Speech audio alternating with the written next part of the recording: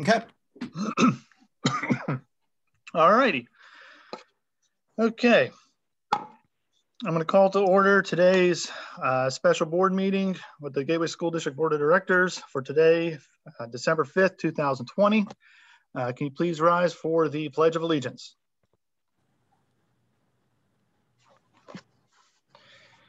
All right.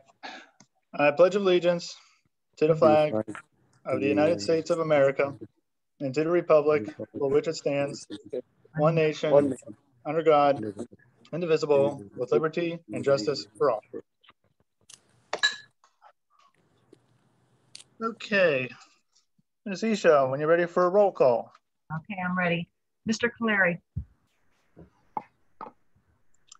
Here. Mr. Rucci. Here. Mrs. Delaney. Here. Mr. Gallagher. Here. Mr. Gottman. Here. Mr. McIntyre. Here. Mr. Ritter. Here. Mr. Corning. Here. Mr. Williams. Here.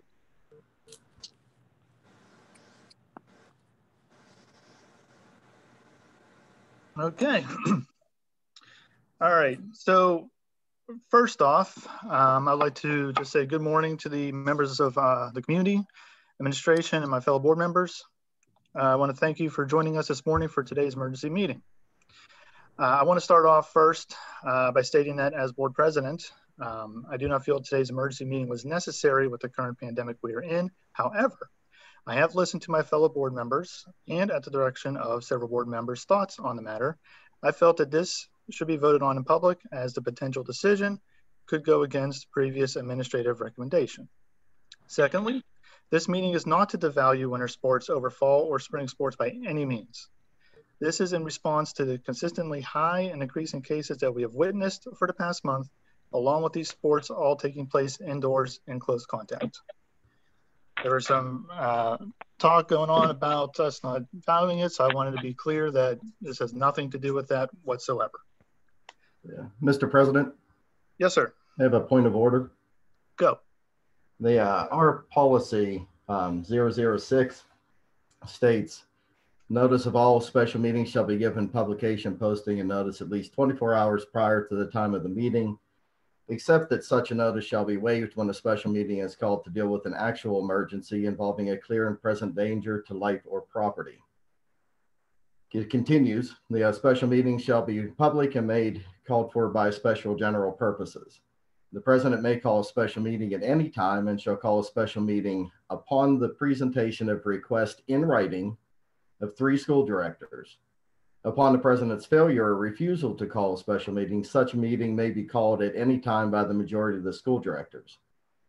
Speaking to the policies, I, along with the rest of the board, received notice of this meeting at 12:23 yesterday via group text. I'm unaware of the time the board meeting was posted on the district page, but I'd like it noted that the meeting with the notification to the board has not even given the board 24 hours of notice as required. I'm also unaware of the means through which it was called. Are there written requests for this meeting? Is this a meeting that was called by the president through urgings? Or if it was a meeting that was called which you addressed in your previous statement, but if the meeting's to go forward and the public display has not been given 24 hours, then I believe that it would be necessary to have some action taken to suspend our current policies. Okay. I do feel we should cover all bases. So I just want to keep everything legal and correct. So as this is something that I have not experienced on this board, I'm going to ask previous board presidents and vice presidents, does this require any sort of motion to suspend? Hey, I'd maybe default that question to our solicitor also. Mr. Dice, are you on?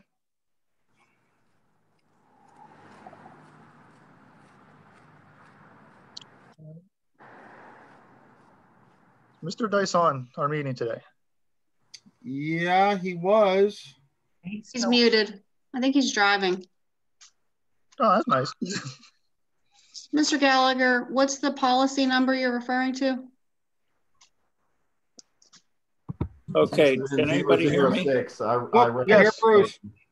Okay. Go. All right. Am I correct to assume that all 9 of you are on the line? Yes. Yes. Okay, so I will agree with you that there's language in that resolution that requires certain rules and regulations. Yes, you could suspend the rules, but I would suggest to you, you don't have to if you're all present. If you weren't all present, then we'd have something to talk about, but you're there. Can I So interrupt? as far as I'm concerned, you know, this meeting's been called.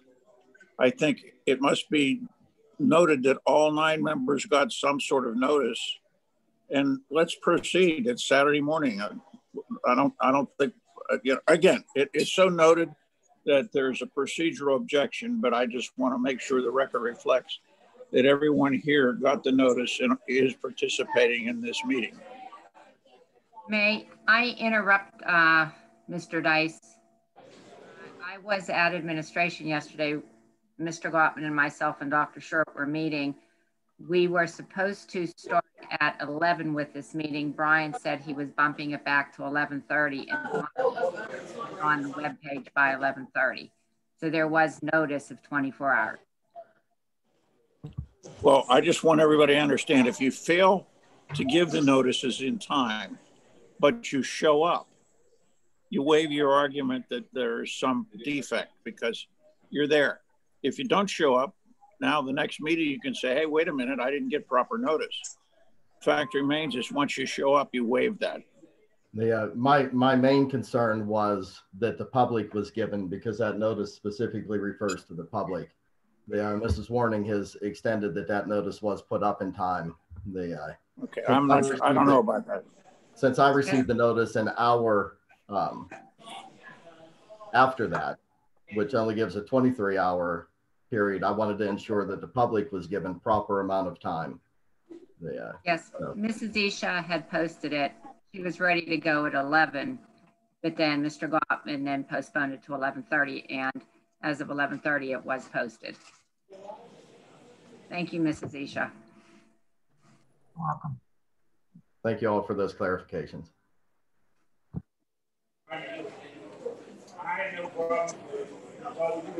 Okay. All right, so let us begin. I believe on the agenda we had 2 other sections prior to section G. Are there any? Scroll up, please. Yes. Oh no, so it was adjusted just for section G. Okay, so number 4, comments from residents on agenda items. As of this morning, we have received multiple emails in regards to comments. So what I will be doing is, I know the board has received all these emails for them to read, but I'm going to go through. I know some of these are relatively short to give all the residents their say at the public meeting. So we have one from a Mr. Jason Miller stating, I believe it's grossly irresponsible to consider allowing sports and activities to practice or compete at this time. As of today, there were 911 new cases and 26 deaths reported in this county. Point of order, Mr. President. Are you planning on reading all of the emails that we've received, sir? There were 13 emails. I've looked them over. I've seen one that was extremely long. Others were not as long. And these are community members who want to have their voices heard. And as this meeting is a very volatile and emotional meeting, I feel that we should be thorough and make sure everyone has a say, as everyone's opinions matter.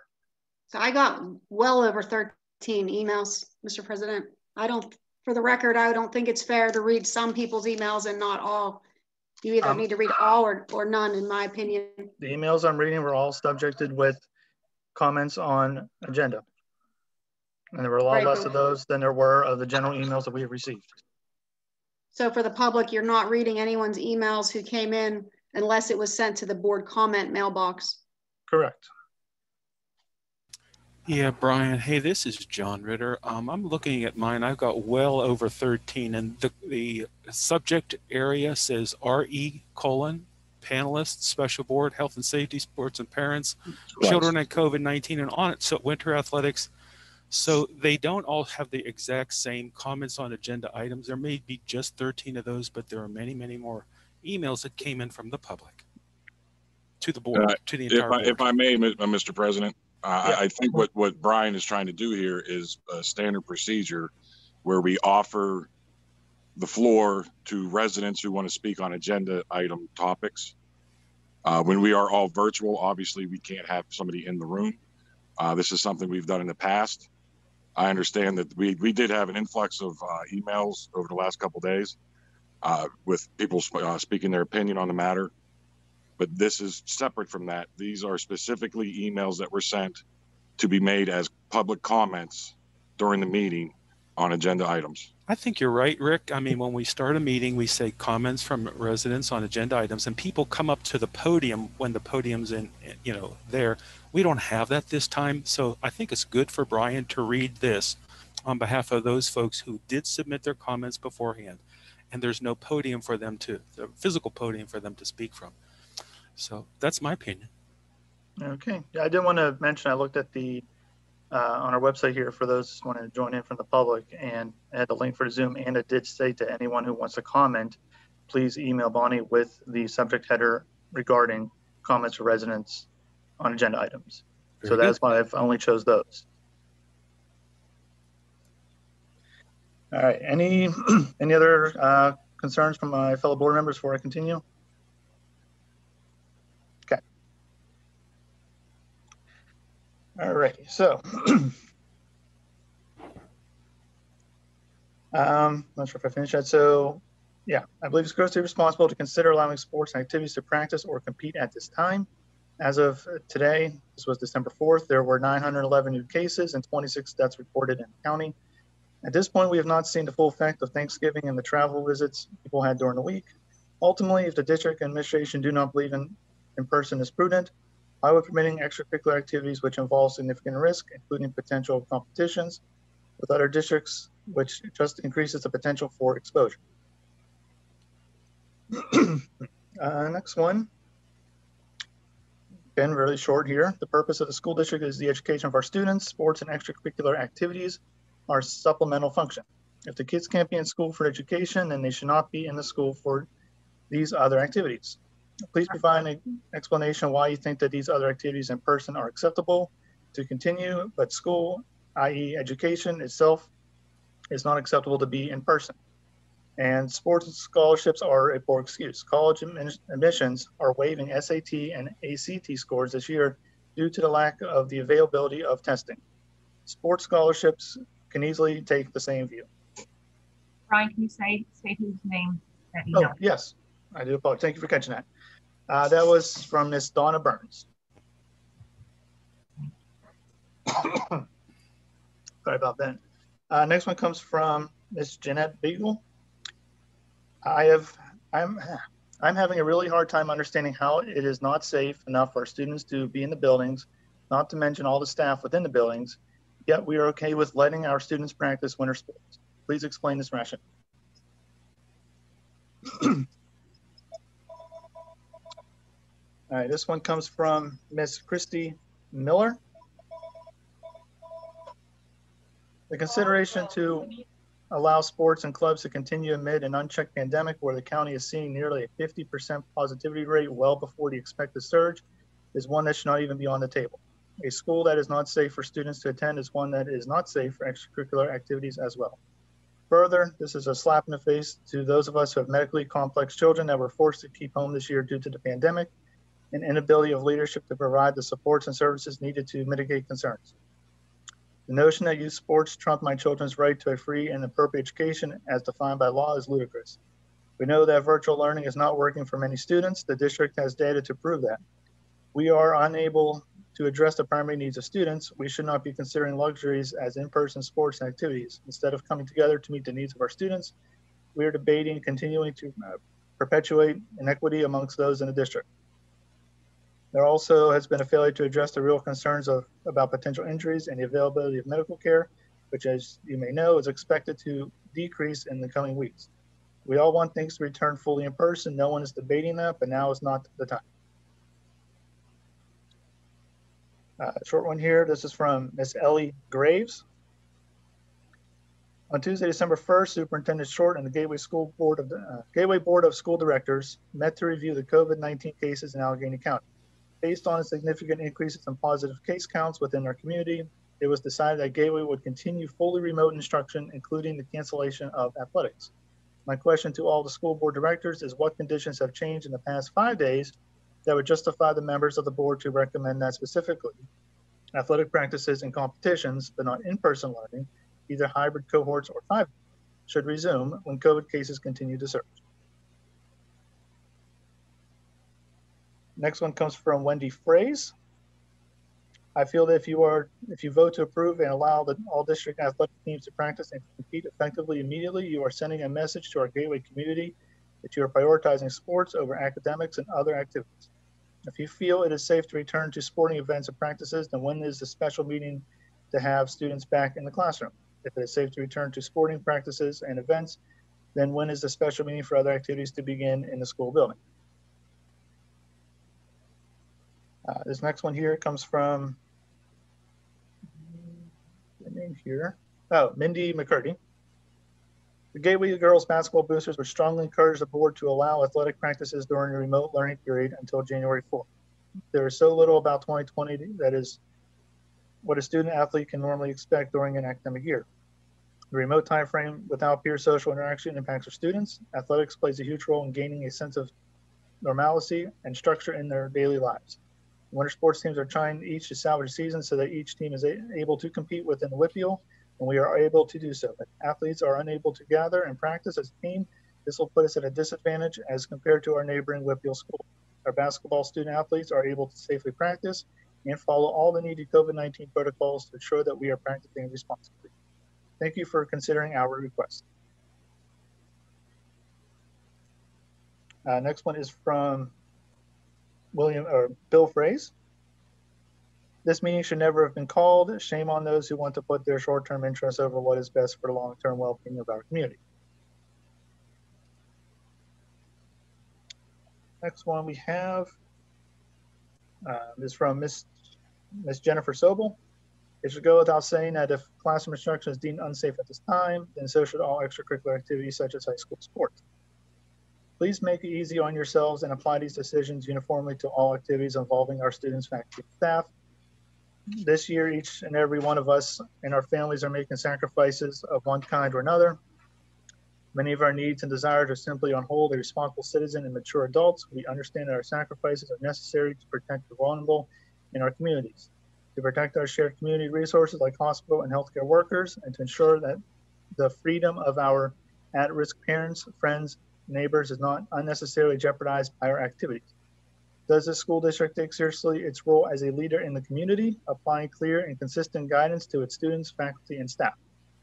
Why don't we all use this opportunity to teach our children social responsibility, to teach our kids about morality, and loving their neighbors as well as themselves? Why don't we use our valuable platform as a school district to lead by example in our own community and take pride in the knowledge that we are doing the right thing?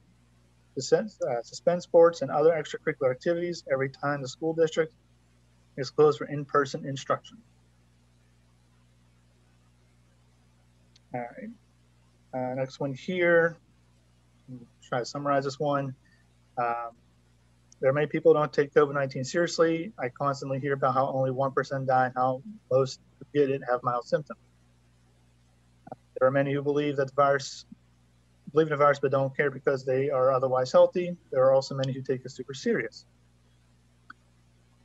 I get the one for winter sports. I'm in that boat, but how will they be able to happen without coaches and referees? You know, the ones who may die or pass COVID-19 onto others. I'm thinking about the hospitals and what they think about this idea. I'm looking at this plan laid out for winter sports, and I'm thinking about what the community spread, which is already so high that we've had to shut down in-person learning.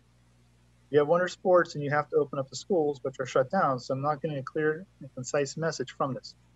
Are we open or are we closed? The focus needs to be on how we can safely, successfully get back to school. I love sports, but they're extra. People die from COVID-19. They don't die from not playing a sport for a month. It's academics first, and I'm wondering why no emergency meeting to come up with more ideas and resources for the GPA drop issue. I just recently got an email about some tutoring available, but still not enough. Everyone has been affected by COVID-19 in some way, shape, or form. Some have lost loved ones and jobs. Some are on the brink of losing sanity. Newsflash, the mental effects of the pandemic are going to be here with or without winter schools. So why add to the body count? And that was from, I said it before, that was from Rashonda, name on the end of this email. All right, and the last one I got, and it is pretty lengthy, so I will try to summarize this. I'm amazed, this one comes from Murray Gottman. I'm amazed, stunned, saddened, and appalled that certain board members are actually forcing this meeting to be held over this issue. What on God's green earth is going through your heads? This nation is in deep trouble because of divisiveness, lack of respect for others, selfishness, greed, and a lack of leadership and good, sound judgment in our government from the top on down. And now it's reached our school district. Since the beginning of this unfortunate pandemic, when restrictions were given, myself and countless others who care about their fellow man abided by what science was telling us and what officials have been pleading of us. Since March, I've had to pare down my family's religious festive holidays, only able to enjoy these holidays with just a few members of the family within the household. Whenever we had normal, larger gatherings. I did this because I care for my family and others. And I'm in a position where members of my family household of 4 of us work in hospitals and urgent care centers. And I worry that I have pre-existing conditions and I'm over 65. And there are many people that are in the same situation. I don't like having to wear masks, but we do it anyways. And I feel, I don't like that I don't feel comfortable going to my usual places to socialize, to eat or drink, but now I order takeout whenever I can. I don't like telling businesses owned by my friends and neighbors are struggling to maintain their business. I don't like how people are out of work and have trouble with their everyday needs. I don't like their students have to be taught remotely and how it may be affecting their learning. These are important things.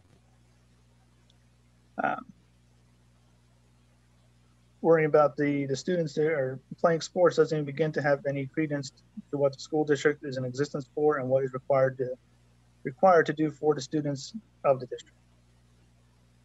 Since the beginning of mass education, the reason we send our children to school is to get an education, to learn what is needed for them to succeed in life. Our schools are not here to have them play sports. That's an extracurricular activity, not a necessity. It just goes on, talk about the scholarships here. I was concerned about if they won't get it because they're not playing. Scouts have probably already contacted our coach or athletic director about our children. Given the severity the state of our country is in with this pandemic, I'm almost certain that schools have taken into consideration these extenuating circumstances in offering and signing student athletes to their school. A good idea is maybe have our children get the education so that if and when they go to college, they will be able to advance in life. In the event that they also would get injured, seriously injured, God forbid, in high school, college, or if they could luckily make it to the pros, the education would help them in that event. And just to conclude here with some stats here, that in the past 2 weeks, there have been 98,042 new cases of the virus in PA. Of those 98,000 cases, 1,363 people have died. In Allegheny County, 8,927 new cases have been reported. Of those, 103 people have died. Do you know any of those who perished? I did. And with the NFL has what they like to call a strict COVID protocol with daily testing. As we all noticed, it has not worked so well given our Steelers game with the Ravens being pushed back 3 multiple times, along with the Las Vegas Raiders, Titans, San Francisco 49ers, Broncos as well. The NFL has resources the NFL has resources that the school district does not have. The NFL relies on maturity of adults to follow the rules and recommendations. And we see how well that's been working. Think about this as well. If it's not okay to have our students to be in class because of this, but it's okay for your student to play sports, then your logic is severely skewed. Also, you're having your meetings remotely. This defies all logic. And I will conclude with this. Another thing to consider is that we have elected us to keep a watchful eye on the finances, among other things in the district. Let's say a student contracts a virus while playing sports with your blessings. That student then takes the virus home to grandma. Grandma becomes ill and possibly dies from the virus. Ask our solicitor, but at that point, we may be open to a wrongful death litigation due to the recently vetoed immunity legislation. That will open the floodgates, won't it? The payouts would devastate our finances, possibly create a tax increase second to none, or bankrupt the school district. And let's not forget the costs and fees associated with litigation. Okay, so I would like to thank all of our community members. Excuse me, you missed one, Mr. President. I did? Yes. Wendy Colarusso, which one? 9:25 p.m. Friday from Wendy Colarusso. Comments on agenda items. Okay, thank you for that. There's a lot. Would you, well, hers specifically says comments on agenda items, and she is asking why hers isn't being read. If you would like me to read it, I have it pulled up. Yes, please, because I don't see, I may have asked, hey, I'm not seeing it right now, so yes, I would more than love to have you read it. To Dr. William Short, Gateway School District Administration and Gateway School District Board of Directors, I'm writing to you today as a parent of a high school, I'm writing to you today as the parent of a high school student athlete and as the president of the Gateway Hockey Club regarding the possibility of continuing to operate athletic practices and games matches in spite of the temporary move to all virtual instruction. On behalf of my child and those children who are part of our club, I thank you for reconsidering and revisiting possible options for our student athletes. Our hockey season is quite unique in that it really bridges two seasons, fall and winter, and we often start off-ice conditioning in July, on-ice practices in August, and games in mid-September. Our season continues typically through the mid-end of February with the opportunity for additional playoff games and tournaments into March. While the start of our middle school and JV seasons were delayed by just a couple of weeks, there is a chance we could be playing into the spring this year due to game postponements. Varsity programs did not start until November 2nd this year, which was a delay of about 4 weeks. While hockey is not a PIAA or WPIAL sport, we do have oversight from the PIHL as well as other leagues in the area. Our middle school program is playing through the Alpha Tournament Company or ATC League. We also fall under the rules and regulations for each rink, and our teams may visit our Mid-Am district affiliate as well as USA Hockey. All governing bodies from our school district up through USA Hockey take this pandemic as well as health and safety of our athletes very seriously. Their diligence, as well as that of our club members, players, families, managers, coaches, and board members, have been instrumental in allowing our players to enjoy their sport while also helping to mitigate the risk associated with the spreading of the COVID-19 virus. In order to begin any type of team activities back in July, all players and their parents were required to read, review, and complete a COVID-19 waiver form through the athletic department, basically absolving the district of any liability should our players, staff, and spectators contract the COVID-19 virus or any other communicable diseases as a result of team events. We were under the guidance that players could participate if this waiver was on file. We were provided with a full copy of the district's plan with regard to returning to play, which was required by the PA Department of Education and Health. Since our first conditioning in July, our board has been dedicated to ensuring the screening form was completed for all players, coaches, and managers prior to participation. Each rink has been responsible for posting their most up-to-date COVID mitigation strategies, and all parties are expected to follow. It is our responsibility to ensure our members understand and follow the strategies, including possible limitations as to parents being spectators. As a result of all of these plans and strategies, Gateway Hockey has not had a single player or coach test positive for the virus, nor have we had to cancel any practice or game since July due to having to quarantine. Our group has been very responsible in their efforts, as we have had individual players and coaches who have self-quarantined without having to put remaining team members at risk. Our players have adapted well to all of the expectations and changes as they have occurred, having to play games with adjusted format, 4-on-4 versus traditional 5-on-5, limited benches, and even full masking during competitive play. We've also ensured all of our players and coaches have been provided face coverings to use throughout the season. I firmly believe it has been these combined efforts that have kept our players on the ice without being a source of community spread. Our club has been proof that it can be done successfully. Whew, 2 more paragraphs. Anyone who knows me well knows that I am not a proponent of entitlement mentality. I'm a diehard believer of a strong work ethic and earning any type of accolades and success. I also believe in the value of positive reinforcement. While I feel that with appropriate guidance and protocols in place, our children can be safe participating in any winter sport, I believe there is strong evidence that the protocols in place do work will continue to work for our hockey program. Our group has worked hard, has been disciplined, and has faced many changes throughout the season so far and should be rewarded for this diligence, as it has not contributed to any community spread in spite of the recent rise in case numbers. Our practice and game facilities are all outside of our community boundaries, and this season happened to be limited to only 4 rinks in the area. The only practices and games that have been missed have been due to individual school or district directives and not directly due to any exposure or spread of the virus. I believe other athletic programs in our district can enjoy the same success with similar dedication, discipline, and cooperation. In addition, if any player or parent is not comfortable with their child participating, they should be able to choose not to participate until they feel the risk is not as great without penalty. Our players have been working hard since July and have now had to be off the ice for 2 weeks. Fortunately, we have only had to postpone 1 game at this point between our 2 teams. To take away hockey for even the next 4 weeks would put our players at an enormous disadvantage, as they would be expected to pick up their league schedules without possibly even getting to readjust to being back on the ice. At this moment, every team we are playing against in respective leagues is continuing athletics, even if their districts are moving to a virtual format. With all official team activities being supervised as well, we're able to offer additional level of monitoring to ensure safety protocols are being followed. This may not be the case. I lost my place. While there are some beneficial team activities that can take place virtually, they are most successful when given a chance to combine with actual physical practice. We as parents make choices and decisions every day that come with some level of risk to ourselves and frequently others. Moreover, we can only be 100% sure of our own individual situations and not those of our neighbors, friends, or community members. I'm not here to argue the validity of seriousness of the virus or criticize those who may not see things the same way I do. I'm here to ask that our district and community trust us as parents to make decisions in our family's best interest and to trust us to take the necessary steps to protect those we encounter by staying home when we could be putting others at an increased risk. There are considerable studies available that indicate the regular and intense physical activity have far-reaching benefits, including but not limited to improved mental, emotional well-being, increased immunity to many illnesses and diseases. To my knowledge, there's been no evidence in our state of any outbreaks having been traced back to any youth athletic events. Your time and consideration of this issue are very much appreciated. We understand you're doing your best to fulfill your duties and protect the students, staff, administrators, and community members of Monroeville and Pitcairn. We very much appreciate your efforts. Sincerely, Wendy Colarusso, President, Gateway Hockey Club.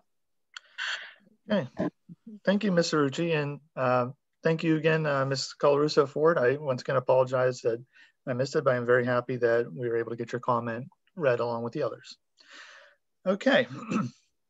Ms. Isha, are there any other comments that came in since we started? Double check.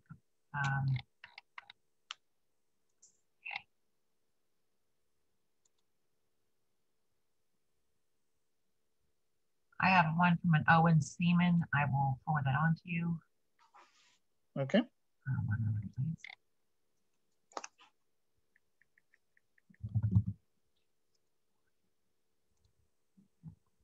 Take a second.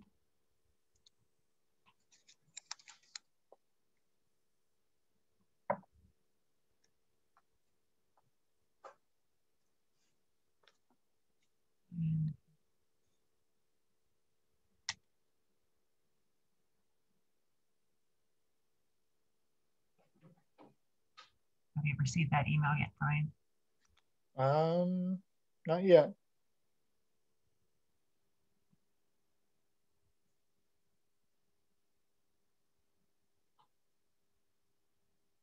If I may, Bonnie, would you mind simply reading that for the sake of expediency? Yes, it says, those in favor of bringing sports back, you are not paying attention to what's happening. 280,000 Americans have died. Our local hospitals are on the brink of collapse due to the lack of resources. I'm sorry, I have to minimize this. Please, emails. I have so many things on my screen right now.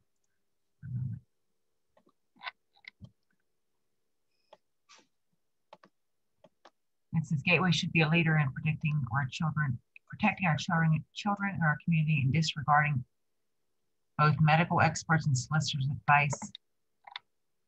I'm sorry, again, I can't. Okay. Does not show good leadership. It's selfishness. And it's from Owen Seaman. Okay. Thank you, Mr. Seaman. All right. So with that, it's our last one here. We're going to move to Section G, Board Resolutions. And as we have one, due to this being an emergency meeting and not a study session nor a regular meeting, for this to be considered on the agenda, we will need to make a motion and require only the 5 votes. So do I have a motion to put Section G on the agenda? I make a motion to put this Section G onto the agenda. Second. Okay, we have a motion by Mrs. Warning, second by Mr. Williams or Mr. Clary? Clary. Clary, thank you. All right, are there any questions or comments regarding putting this on the agenda?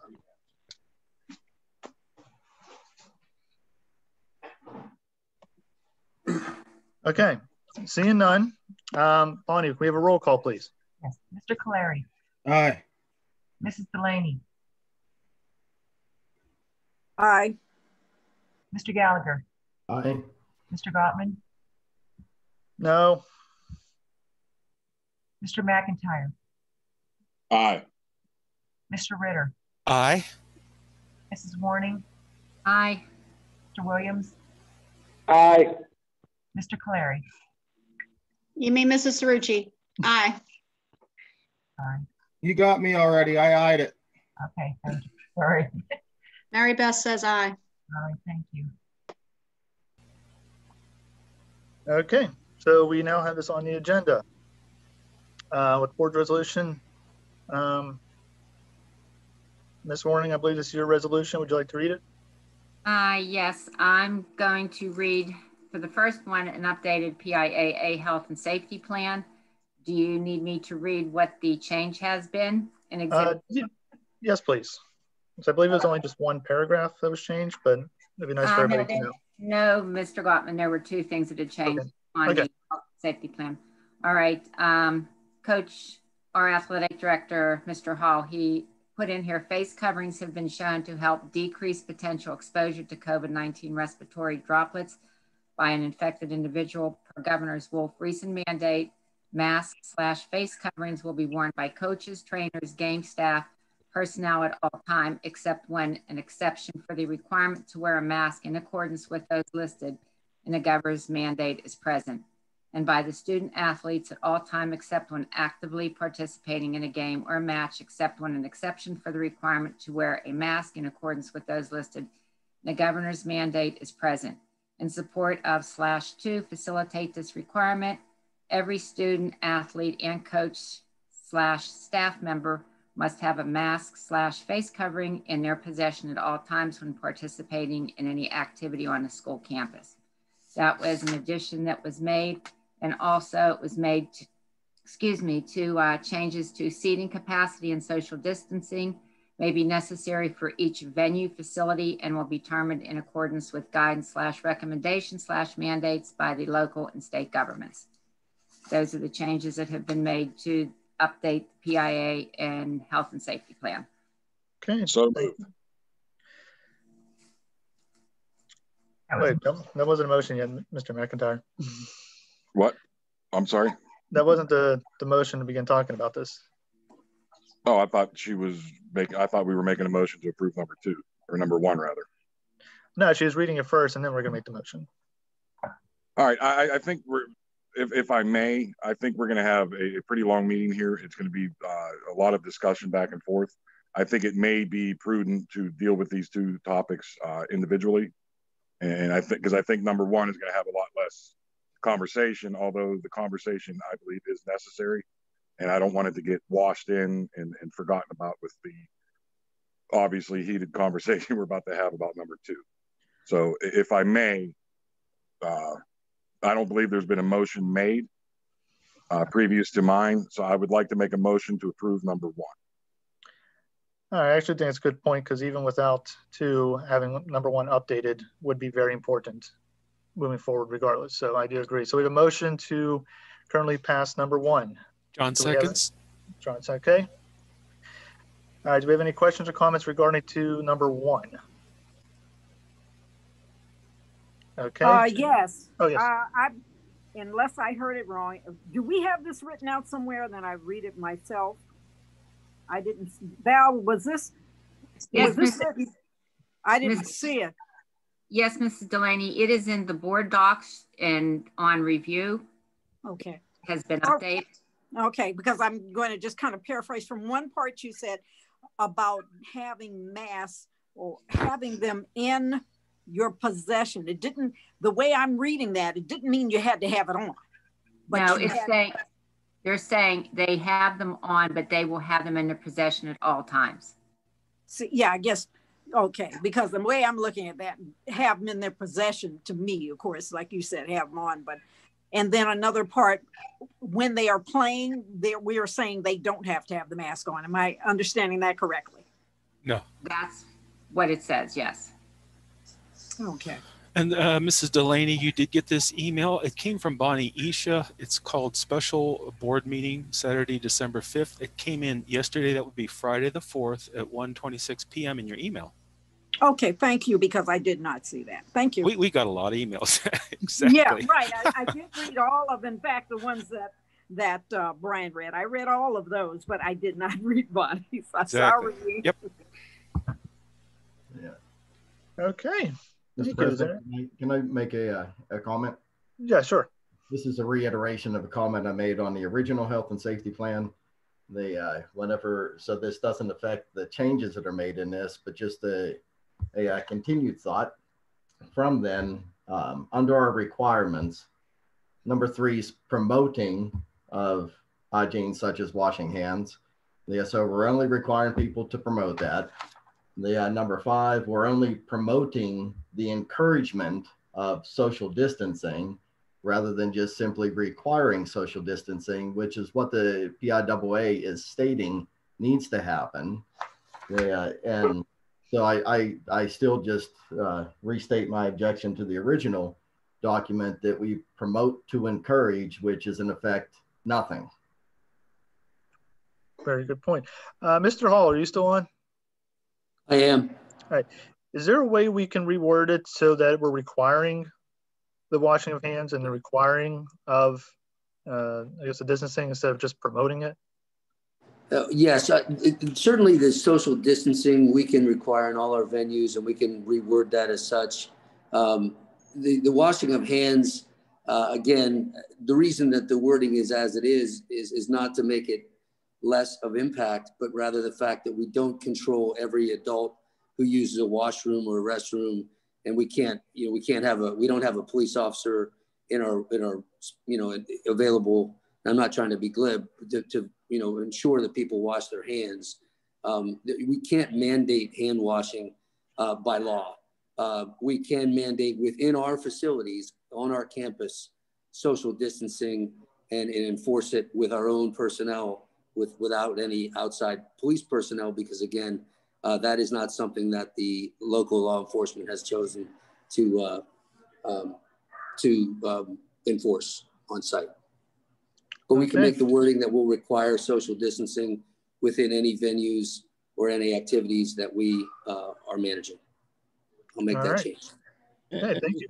Mr. Garman, if I could also add, very similar to what we did with Anna Marino Stadium, we will ensure that we have signage posted within our venues that really indicate social distancing will occur and is mandated.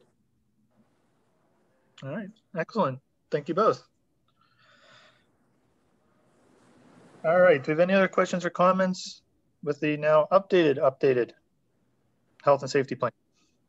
Yes, and forgive me, and I'm kind of in the same position as Mrs. Delaney here. We received a tremendous number of emails. I'm having trouble pulling up the actual wordage and the change here. So Val, I may have to, if you still have it up, I may be asking you to read a few things just to clarify. And I appreciate that. As Mrs. Delaney pointed out, the wording for the mask requirement, that's something that stood out to me. Would you mind terribly reading that section again? No, I don't. I mind. It says face coverings have been shown to help decrease potential exposure to COVID-19 respiratory droplets by an affected individual. Per Governor Wolf's recent mandates, masks/face coverings will be worn by coaches, trainers, game staff, personnel at all time, except when an exception for the requirement to wear a mask in accordance with those listed in the governor's mandate is present, and by student athletes at all time, except when actively participating in a game or match, except when an exception for the requirement to wear a mask in accordance with those listed in the governor's mandate is present. And okay, thank you. I think that was fairly craftily worded, and whoever wrote that did a fairly good job. However, I would ask Dr. Short. You've been pretty much on the ball on all these changes that are coming seemingly every hour from the state level. Mm-hmm. Currently, what is the mandate regarding masks for being indoors in the state of Pennsylvania? And is there any exception made for athletics? In other words, how are we handling this as a district as far as when people are in our buildings, whether they are participating or not? Are they required by law to wear a mask? A mask should be worn at all times. As far as competitions, we would seek the advice of our counsel during that process, but also we would need to talk to the team that we would be playing in order to ensure that both teams agree to the mask rule. If not, we would then contact the WPIL or PIAA in terms of those individuals wanting to witness, be a spectator during one of our events. Mask must be worn at all times. So I think obviously with the exception of swimming while they're in the water, I think a mask would actually be hazardous at that point. Is it your recommendation that if we adopt this change to the policy, that it will be mandated that participants wear masks as well whenever possible, if you will? That would be my recommendation. Thank you. Thank you. I think that should be something that's directly worded and stated maybe in this resolution. I do know that the PIAA is holding a meeting next week, and I'm sure there will be some further guidelines and recommendations on that specific mask wearing mandate from Governor Wolf's office that affects individual sports such as basketball and or wrestling. Another question for you, Dr. Short. When we developed and approved this health and safety plan over the summer, it's my understanding this was to be used in tandem with our reopening plan that was approved by the board and moving forward. And is there anything in the health and safety plan that denotes when postponement would happen according to COVID numbers and restrictions and recommendations from the state? Well, there was early on within the PIAA health and safety plan a color-coded system that was adopted by Governor Wolf and ultimately PDE and the Allegheny County Health Department. However, that has since been replaced multiple times with different issuance of guidance, most recently being the PDE COVID dashboard that is being utilized, and also related to our attestation form that was recently signed by the board president and also myself, which was sent off to PDE. Thank you, Dr. Short. As you said, I know that as we keep saying this, these things keep changing seemingly every hour. When that red, the color-coded system was replaced, am I correct in assuming that you as superintendent adopted the substantial moderate scale for being the threshold for when we have school in the hybrid model versus all virtual, thus canceling activities as well? That is correct. From probably September, the onset of school starting up until November, I believe 23rd, we were in the moderate range in Pennsylvania as designated by the COVID dashboard.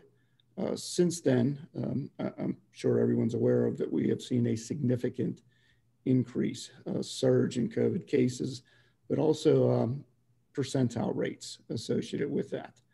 Most recently, the PDE dashboard came out yesterday. Just to give everyone an idea, while we were in the moderate phase, the case count per 100,000, I believe, was hovering around 50 to 75. Most recently, it was up above 300. And the positivity rate for the first time went above 10% and is now at 13.5, which puts us in substantial. Okay, so my issue here, okay, is we are updating the health and safety plan. And there is clearly language still in that health and safety plan that is outdated and is no longer useful as written. I would recommend that if and when we make these changes, they should reflect the moderate and substantial categories as you mentioned through the dashboard, because that is the precedent that's being set by the superintendent's office and being the threshold for when we decide to pursue or to proceed or to delay. Having said that, I don't think it's appropriate for us at this time to even entertain the idea of approving this proposed change, because in a sense, if we approve this and then approve number 2, we'd be approving a resolution that's in direct conflict with what we were passing and approving with the first resolution. Is there a limit to how many times we can update our health and safety plan? No limit. And can we do that at any time we deem necessary? May I speak to that? Yes, please. Thank you.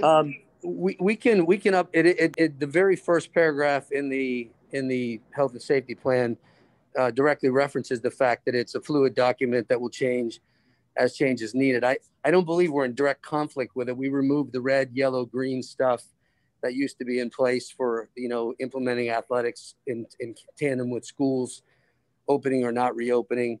Right now, anything that's in that document, I don't believe is in conflict with anything that the school is doing. Here's a key distinction, and I'm not sure where the right time to bring it up, but here's the key distinction. And let me ask you to give this perspective to many of the commentary and many of the issues that were brought up.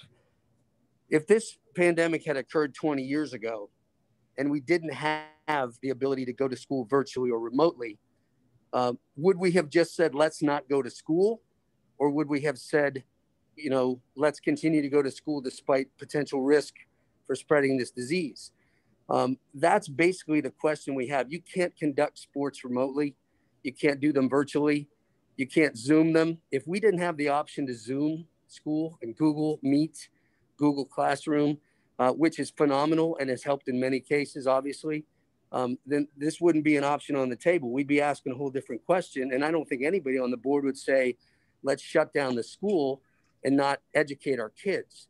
So the comparative is not if we're closing the school, and again, I'm going on a little bit of a rant, but it's not that are we shutting down the school and letting them play sports? We're basically saying our sport's important enough to continue to do in the safest manner possible, because you can't go to a Zoom platform to play basketball or to swim. And that's why it's different than just saying, hey, is the school open? Yes, then sports are open. Is the school closed? Well, the school's closed because we have a great alternative and option to go ahead and remotely and virtually teach and learn. And that's phenomenal. But we don't have that option in sports. And again, I'm not sure where that fits into either resolution, but I just wanted to make that distinction. Yeah. Very well said. Thank you. I would like to make a motion to call the question, because this issue isn't really while we're here, and we can continue to update the health and safety plan at future meetings. I had a point of clarification for something that's in the document. If I could ask that respectfully. Yes. It's good to have analogies for things that we do not know the answer to. But this one, I think that we have a little bit of an answer when it comes to masks. The order from the state, the Section 2, Part D, participating in indoor physical activities in a gym, fitness center, or group fitness classes where another person or persons who are not of the members of the individual's household are present in the same space, irrespective of physical distance. That's the requirement. The exceptions for that are whenever a mask could interfere with your conducting of your work. So I think it would be a determination upon our athletic director if a mask inhibits the ability to perform that work. And I need an answer for that. I was just clarifying. The question was asked what the state mandate was, so I was just reading that. All right. Thank you, Mr. Gallagher. Okay, I don't know if you heard me say I'd like to make a motion to call the question, because I said this isn't really why we're here. We could discuss the health and safety plan at future meetings. So yes, did you hear me say that? Yes, I did. The health and safety plan amendment. It's on the agenda. I don't understand the argument that that's not why we're here. I still have a lot of issues with this wording. Is there a second to my motion? I make a second. Everybody's ignoring me. I'm not ignoring you at all. I did hear that you're making a motion here, and Mr. Gallagher wanted to get a comment in. So I want to make sure everyone has a chance to speak on everything here. He made what's called a point of clarification, and that's legitimate. Yes. Even when the question is called. Yes. Let me go ahead, Mr. McIntyre. I'm sorry, Val. If I may, Mr. Gottman, I just want to continue through my list of issues with this resolution. Excuse me, a point of order. When you have a motion and a second, you must proceed to vote on that call for the question. So at this point, the president needs to make a vote to proceed on my motion with a second. Mr. Dice, would you like to weigh in here?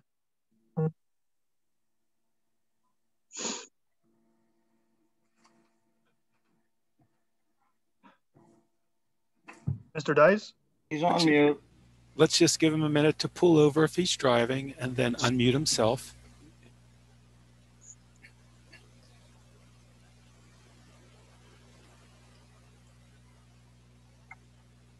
I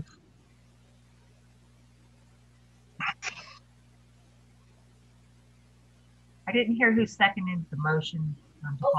Okay, can you hear me now? We can hear you. I seconded it. Okay, somebody's got to get faster on the switch on unmuting and muting. Okay.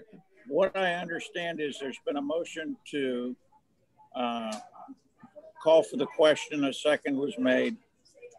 At that point, you're required to proceed to a vote on whether or not the call for the question is going to be upheld. If it's upheld, the discussion is over and you must go forward and vote on the matter. If it's not, so there's two votes to be taken. Motion to proceed, or rather call for the question second. Now, there's no other discussion. You have to proceed to vote on that. If the vote is to confirm the call for the question, then you must go to the question that's being called and vote on it without additional discussion. Did you get it all? I got it. Okay. Because there's a big N on my board, and I don't know. This is craziness. I'm having difficulty. Are we allowed to have a discussion on the call to question? No. Once it's made, that's it. So we're going to proceed to a vote discussing that actual vote, not the vote. That's the point of a call for the question. Okay, thank you. Okay, thank you, Mr. Dice. So it's a roll call at this point. Yes. I'm ready. Okay. Everybody ready? Do you have your motion and second, Ms. Isha?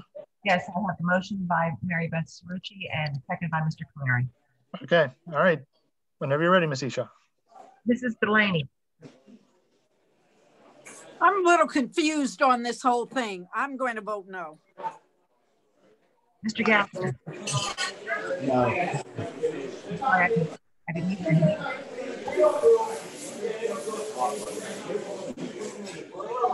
Mike, can you mute your site? Valerie, are you talking? No, Bruce, can you mute yourself, please? Thank you.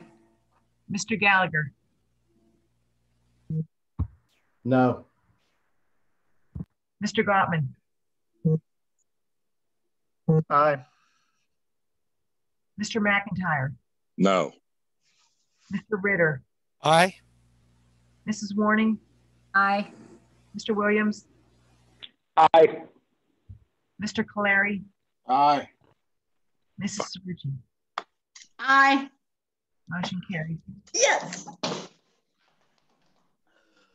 Okay. Well, we have to do number 2 now. No, now you actually have to vote on it. Vote on what? We separated between 1 and 2, so now we have Okay, to. so what we focus did on number was, I just made a motion to call the question. Calling the question means that you actually vote on the updated health and safety plan. So by calling the question, I ended the discussion, and now you have to vote on number 1. Okay. I think somebody said you wanted to vote on them separately. Yes, that is correct. Now you would vote on number 1. Brian, were you voting just now on approving number 1, or were you voting on the call to question? On the call to question. Okay. So now we're going to vote to see if we are going to pass only section 1 of this. Only number 1, that's correct. Yes. So do we have a motion to pass number 1? We already have had a motion. We already have a motion. Mr. McIntyre. And a second. And Mr. Ritter, second. Okay, so now we could do the roll call then? Yes. Okay, let's go for roll call. Mr. Gallagher. No. Mr. Gottman. No. Mr. McIntyre. No. Mr. Ritter. Aye. Mr. Williams.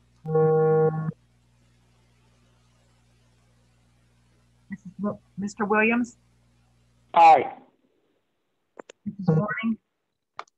Aye. Mr. Caleri. Aye. Mrs. Cerrucci. Aye. Mrs. Delaney. No. Motion carries 5-4. Okay. All right, now we're moving on to number 2. Ms. Warning, since you read number 1, you want to read number 2?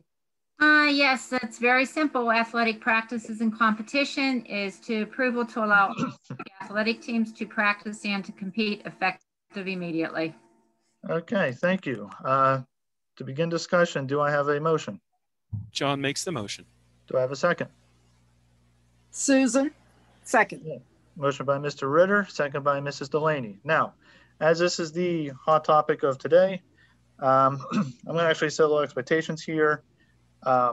Everyone has a lot to say about this, so what I'm going to do, I'm actually going to pull a page that Mrs. Cerrucci used earlier on when we did remote, and in person is that we're going to go around the room. So everyone has a chance to speak. We can keep taking turns as needed, but I want everyone to be able to make their comments. Also, because of how emotional this is, I want to just remind everyone to let's do our best, keep this civil, and remember that we're here to represent the district, our community, and our students.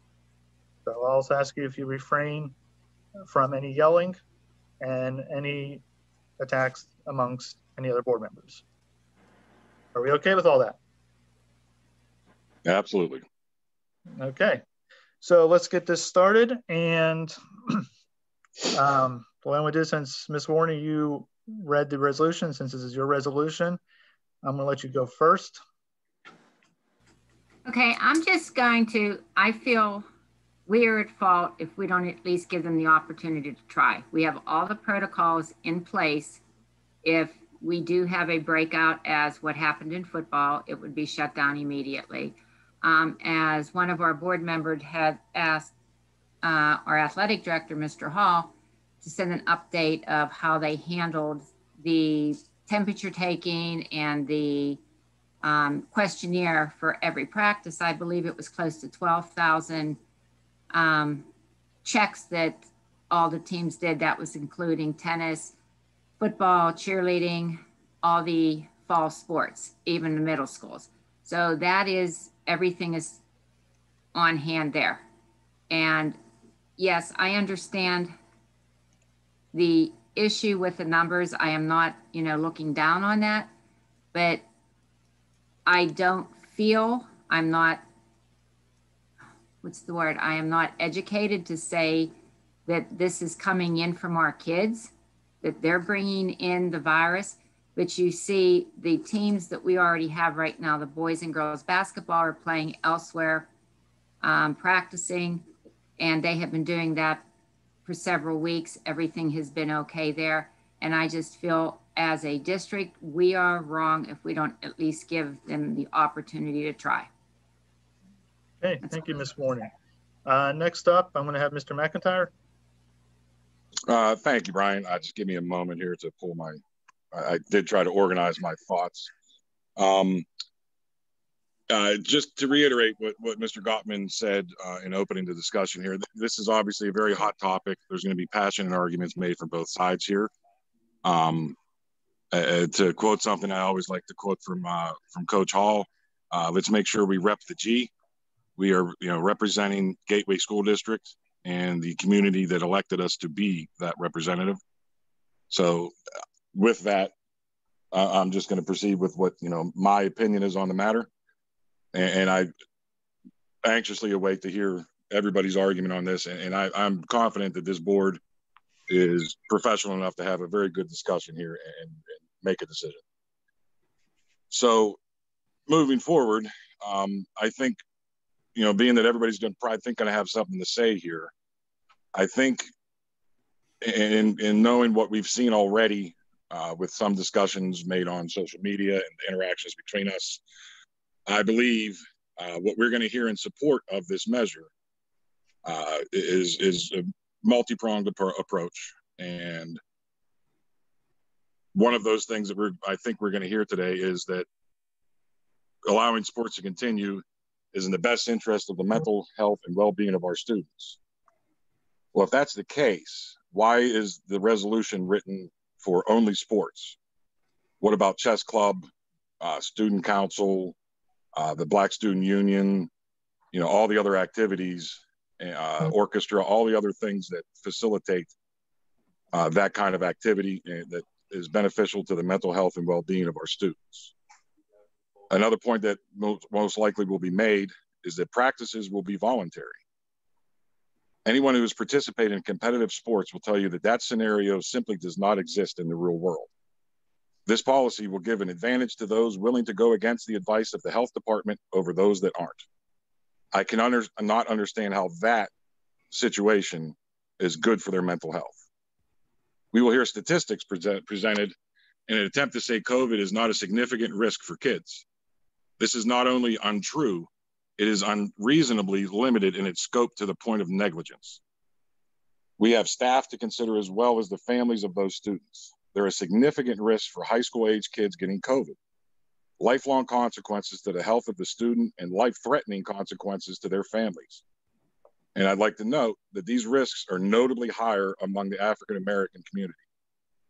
We will hear that we have a waiver for student athletes to sign. I believe any attorney will tell you that those waivers do not protect the district against a gross negligence or wrongful death lawsuit. We will hear that strict protocols will be in place. Well, we had them in place this fall, but we still saw multiple outbreaks amongst the teams that were competing, eventually causing it's at least one point for the entire high school to go all virtual. And that's a point I really want to let sink in. Every student on the high school hybrid option lost days of in-class instruction as a direct result of COVID positive cases among athletic teams. We will hear that a number of neighboring districts are moving forward with the winter sports program, and we would be making a mistake not to follow suit. This argument has already been presented by the same board member that summarily dismissed what other districts were doing during the debate on curtailing facility rentals. And for the record, in my opinion, that is an actual example of the pot calling the kettle black. We will hear that postponing sports will hurt student athletes' chances of receiving scholarships. Well, what are we doing for the non-athletes? What are we doing to provide the extracurricular activities those students need in order to compete for college acceptance and scholarships. We will hear emotional appeals about how these students how much these students have had taken away already. And this is absolutely true. And I know everybody in this room, we don't all agree on this, but I'm confident in saying that nobody here is arguing against that. Nobody here is arguing that our kids are not suffering. But why are we only holding an emergency meeting on a Saturday with 23 hours notice in order to address the small percentage of our student body that participates in high school sports and neglecting the rest? The athletes are not the only ones who have suffered. What we will not hear tonight or today is a logical argument that explains why this board should declare it safe for a Gateway student athlete to wrestle, while we are maintaining that it is not safe for that very same student to attend math class in a mask at a sanitized workstation no closer than 6 feet away from the closest person. We will not hear an explanation as to why we pay close to $500,000 a year for our superintendents to run the district if we are simply going to ignore the recommendations on how to run the district. We will not hear an explanation why we pay our solicitor and his team to provide legal counsel if we are going to simply ignore the advice offered. We will not hear a reason why we are no longer committed to the reopening plan set forth by administration after a tremendous amount of work by Drs. Chakey, Rossi, and Short, and unanimously approved by this board. Or why the accompanying health and safety plan attached to that reopening is being disregarded in our first resolution, followed by an update to that plan with, well, I had that backwards because we switched it.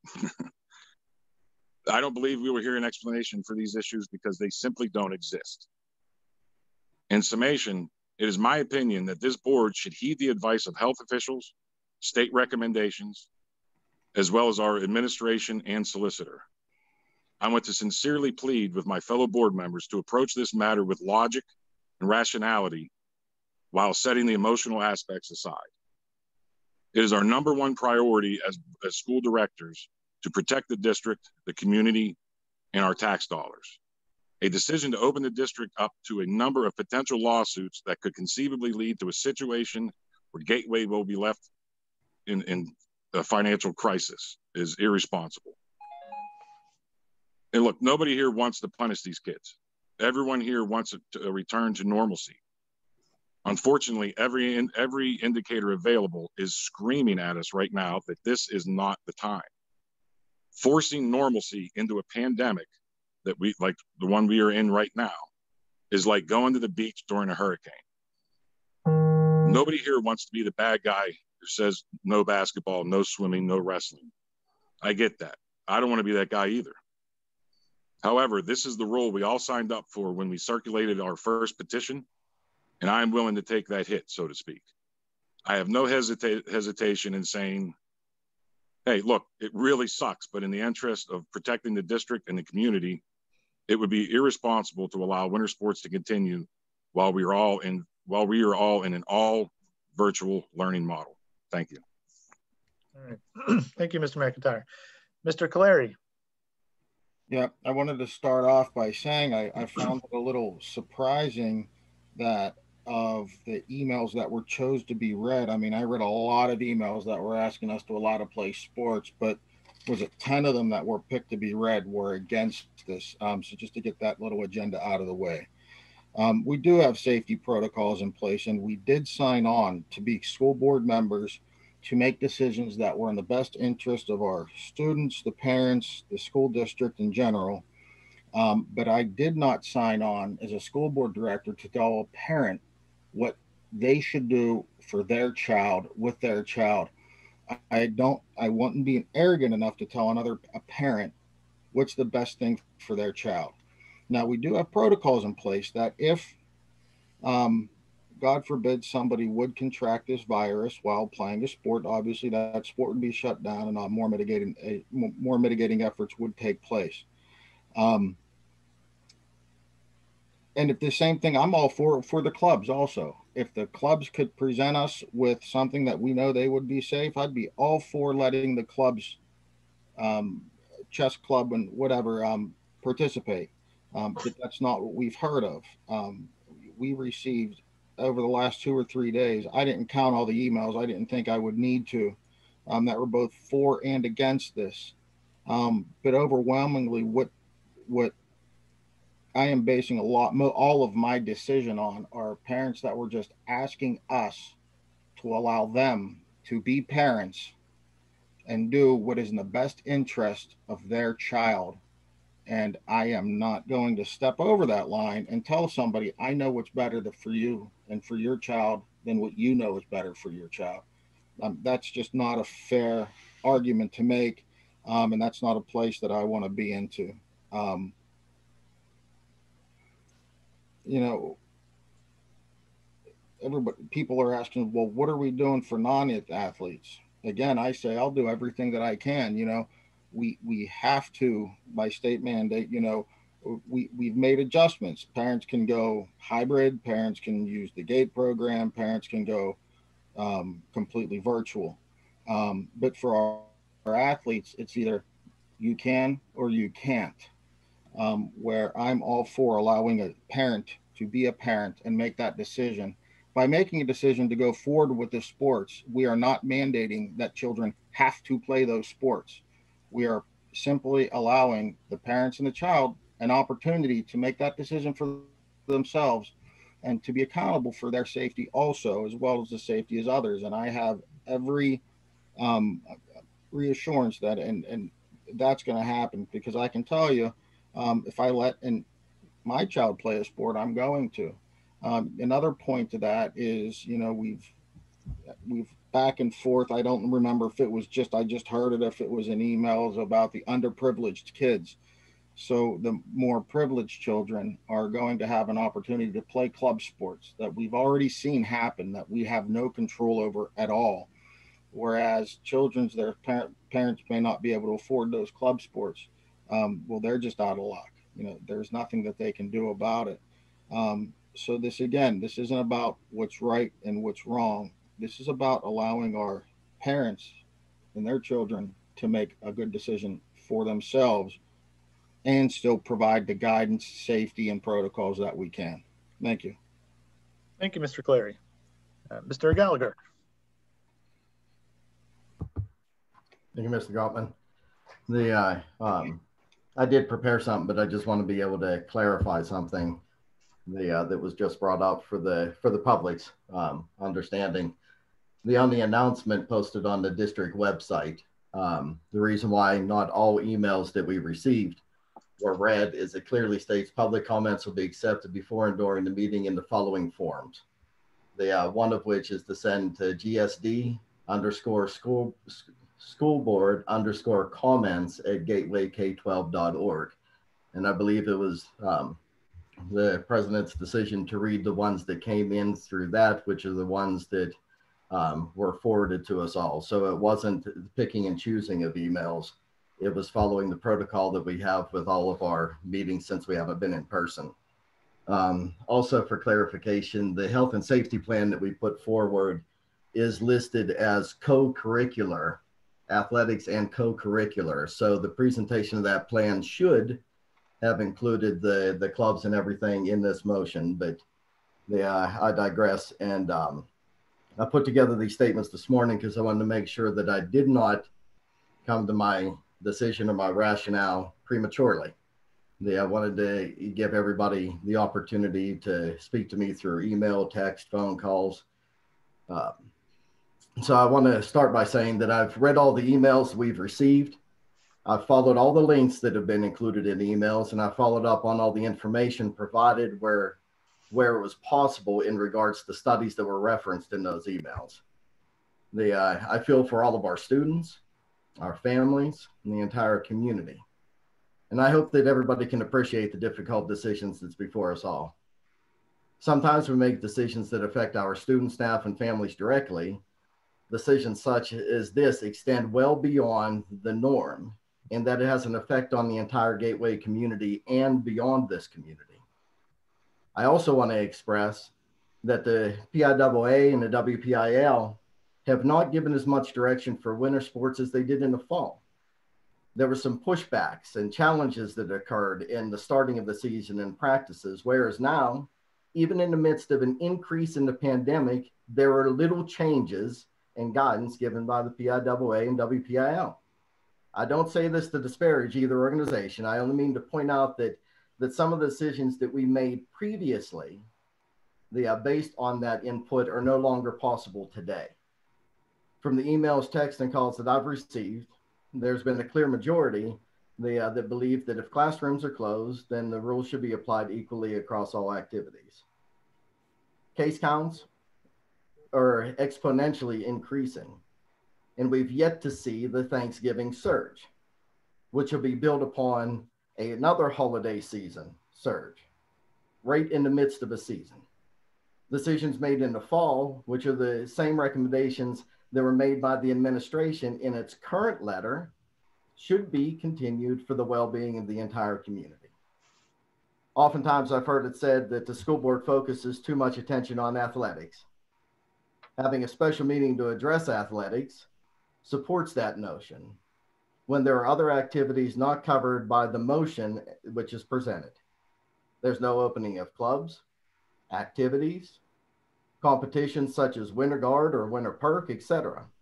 This motion covers none of those, which means groups such as the chess club must remain virtual while others at high level risk, according to the CDC, PA Health Department, PIAA, and our own health and safety plan, can begin. There's also the argument that our facility is separate from the school. That is true, and it is a benefit, but so is Forbes. While we're remote, our students cannot go to that separate building and receive the required hours they need in order to be licensed, or in some cases gain employment based on the hands-on hours required. As to the motion itself, I believe it's inherently flawed. This motion is, if approved, does not take into account any future changes by the state, county, local, PDE, or other governing bodies. As it's written, if approved, we will be giving the green light for winter sports to continue without interruption, with the only guidance of the now approved health and safety plan, which continues to need, we made one of those alterations, need to have some changes in the language. It's been stated that we will be open to liability. A lot's been said about the financial implications of a lawsuit. I want to remind us all that if a lawsuit in this case will only come from extreme illness or in the worst case, someone's death.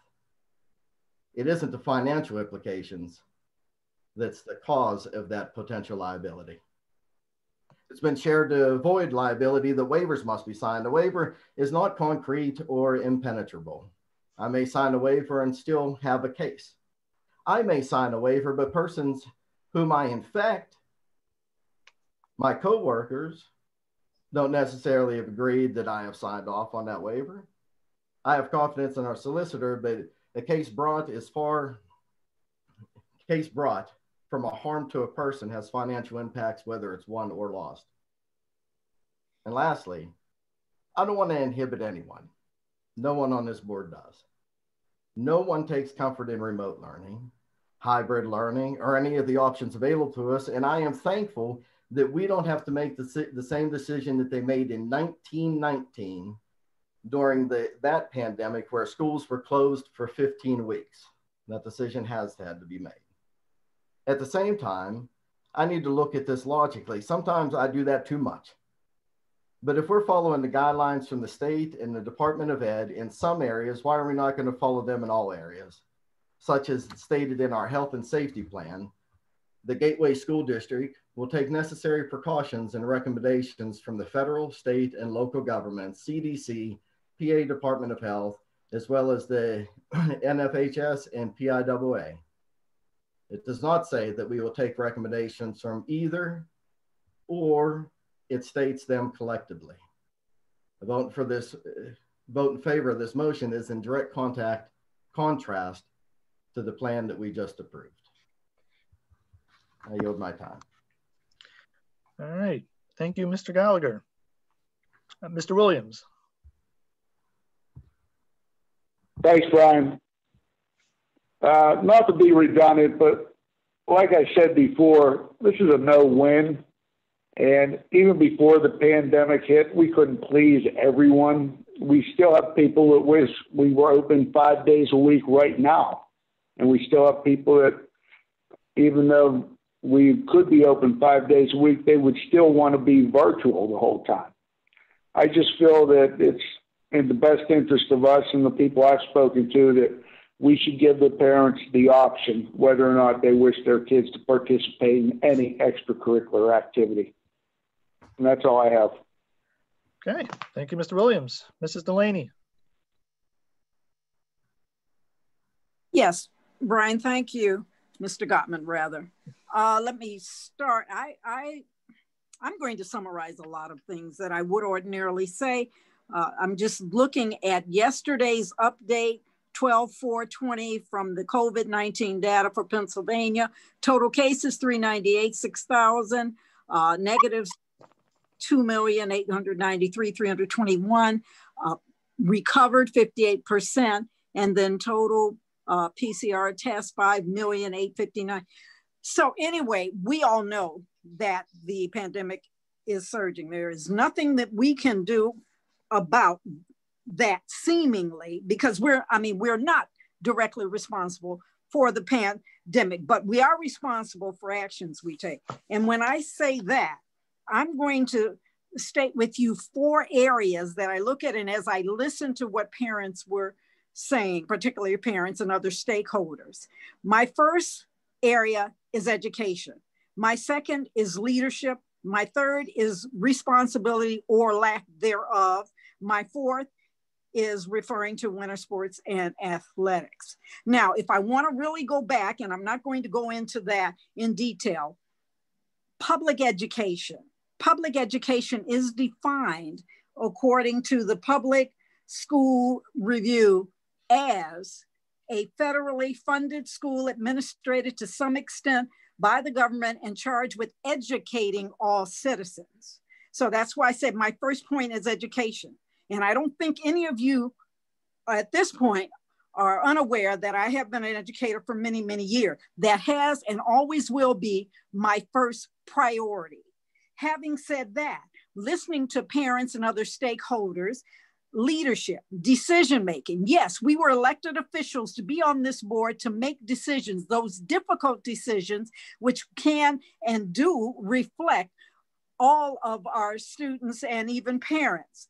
And in doing so, to have the schools not in session, but yet saying it is okay for sports to practice within those same schools that are not in session. Yes, I definitely have a problem with that.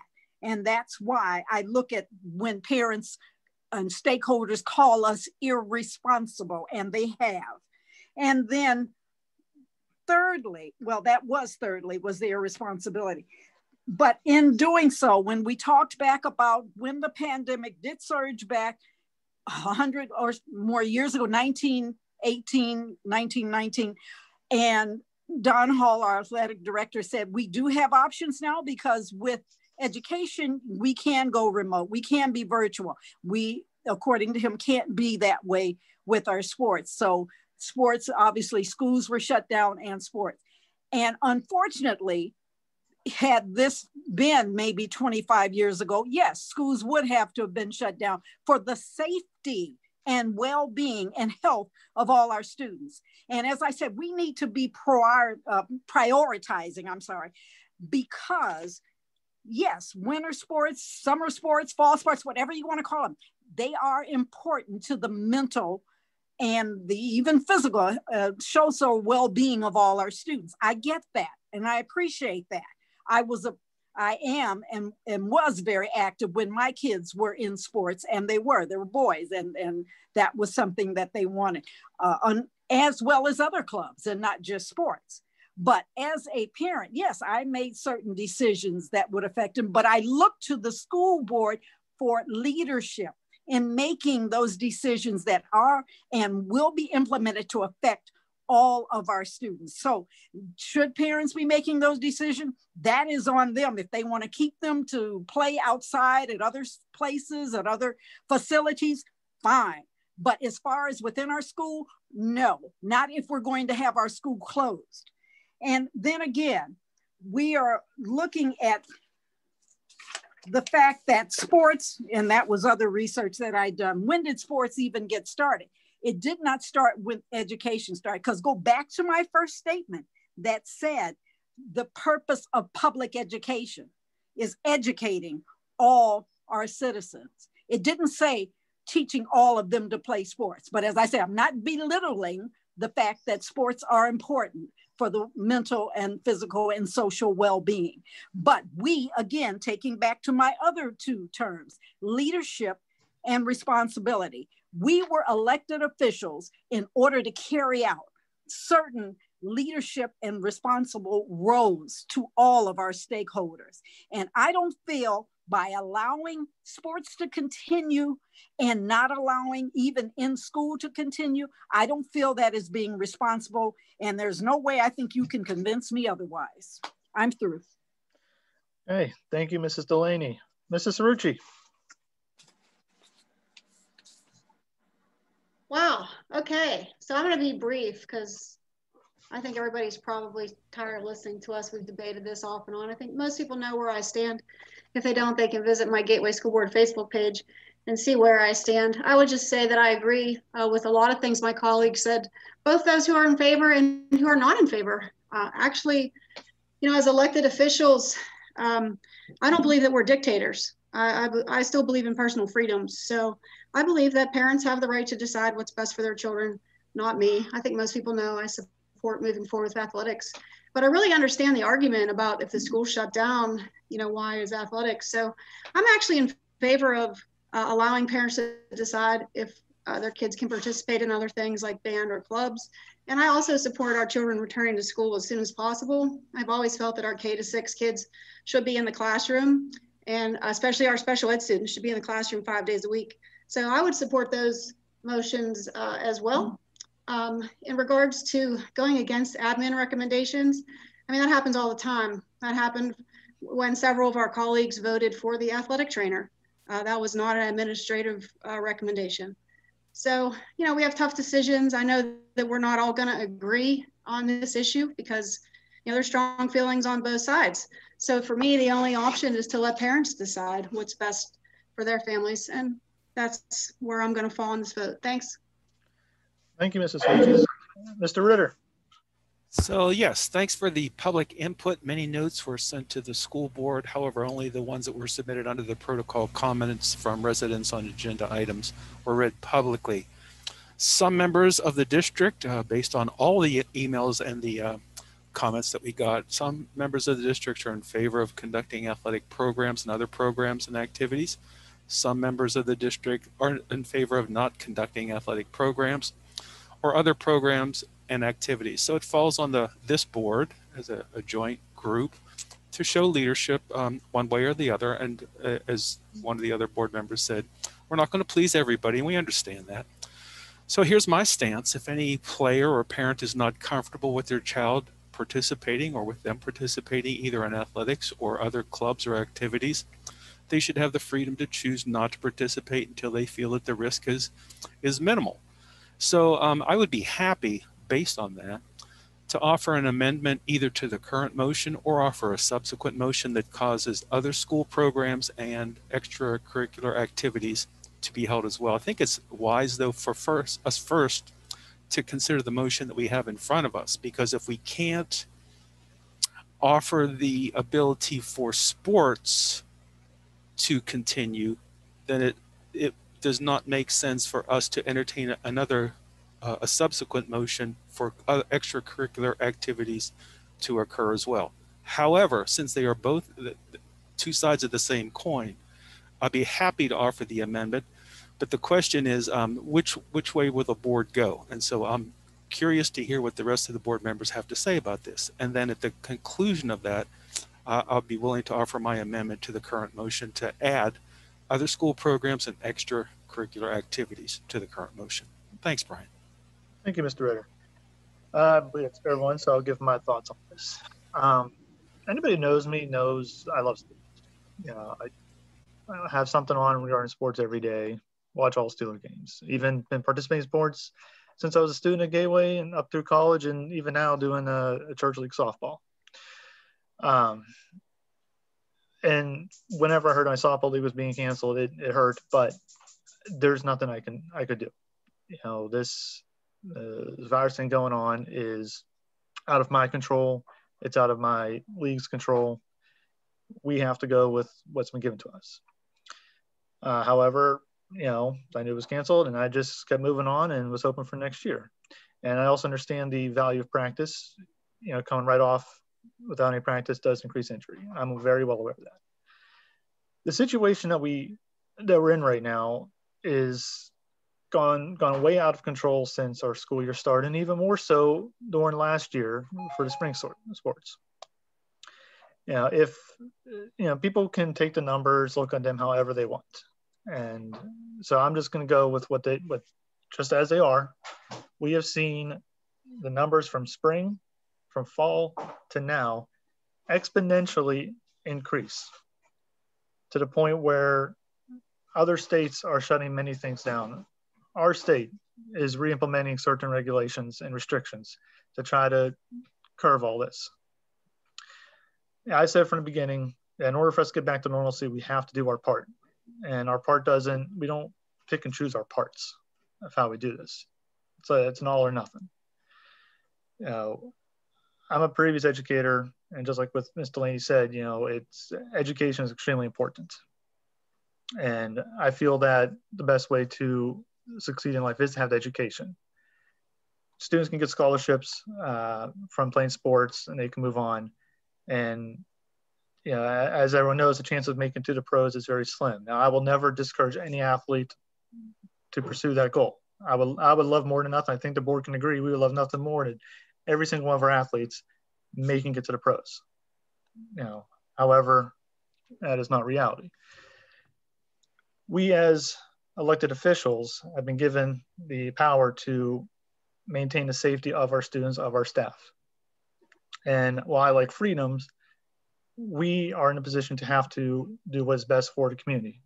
Just like your congressmen, your senators, your governors, your president, they are all have to make decisions that impact what we do and what would be best for us, while understanding we have freedoms. In this environment, I cannot see us allowing sports to be available when we cannot have the students in the classroom. Our focus is education. That's our primary goal. That's how students graduate from high school, is they get their high school diploma. I can't fathom an explanation to state why I'm allowing the building open for students to play sports, but I can't have them come in for education. We're doing all the cleaning in the world. Our custodians should get all the credit for everything they've done. This has been extremely challenging. And these floors, these rooms are spotless. I mean, we might even eat off them. But the way this thing moves, it's in the air.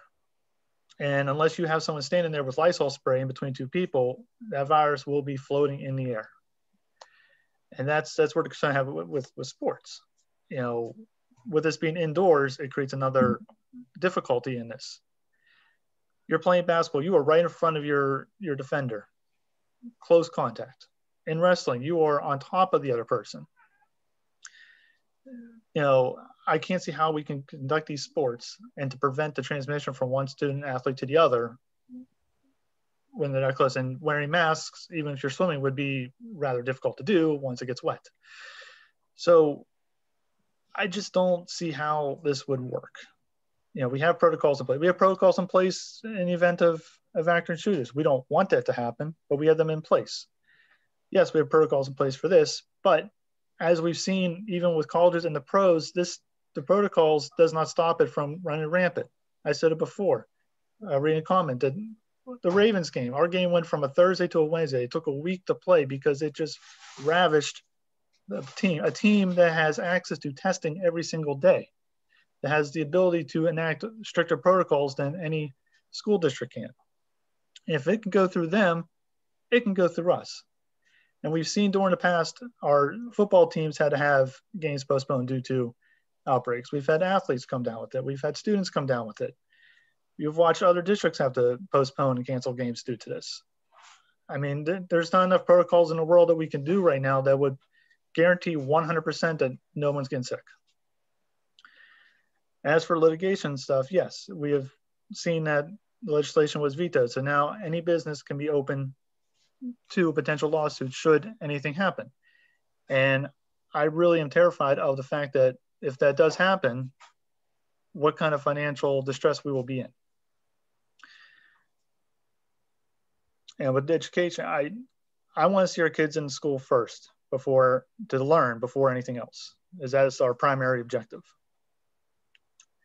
And I want everyone being there in a safe manner.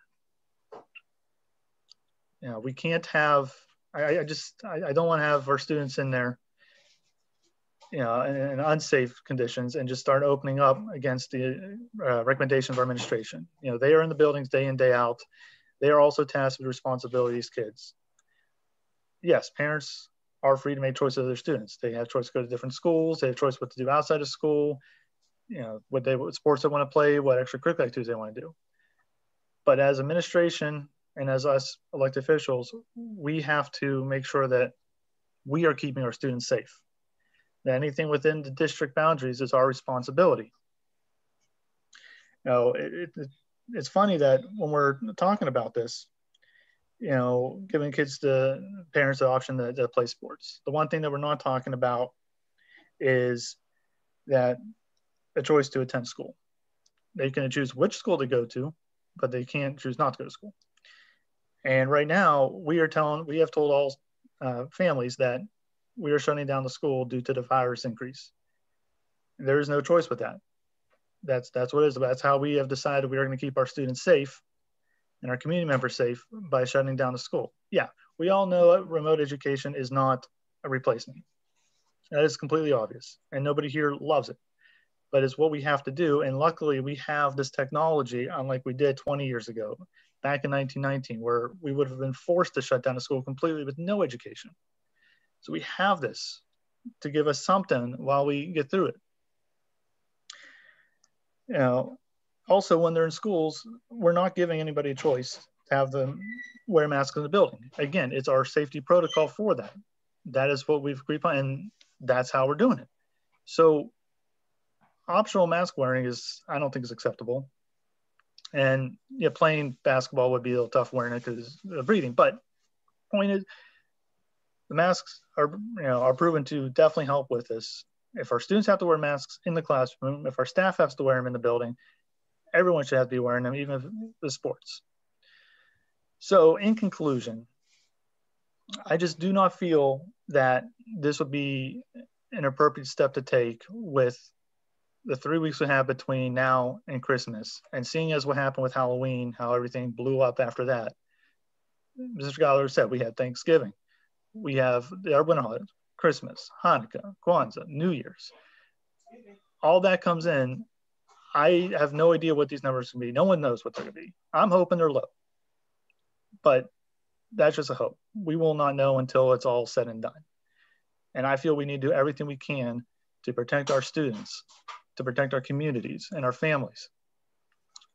So I can't help but think we want to, play a game, and yet we have members that are not even able to see loved ones in a hospital, while they're sick and God forbid pass away.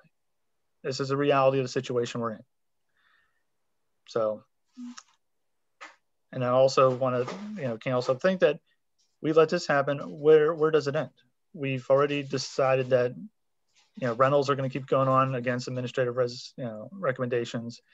We're looking at these winter sports going on. We've mentioned clubs. Today get to go. And if clubs are going, again, when do the students come in for education? And it would just be very careless of us and unsafe to start opening up the doors for everything, given the current climate. If we had the numbers we did back in the summertime, that'd just be a completely different conversation. But it's not. We have to deal with what's going on now. And my thoughts are, for the safety of our students, the safety of our community, I just feel it'd be in our best interest to hold off until the date of January 4th. That was in the letter that came out. All right, now everyone's gone around. Is there anyone who has additional comments? Make a motion to call the question. Okay. We're going to shut this down again. That's good. Second it. All right. Well, fortunately, we have a motion by Mrs. Cerrucci, a second by Mrs. Warning. Now, I know last time we had is this for the call to question or the overall vote to approve? Because I know the last one was a bit weird. Just to call the question and end discussion. Okay, this is just to call the question and end discussion. All right, Mrs. Isha, whenever you are ready. Okay. Mr. Gottman. No. Mr. McIntyre. Hard no. Mr. Ritter. Boy, this is a tough one.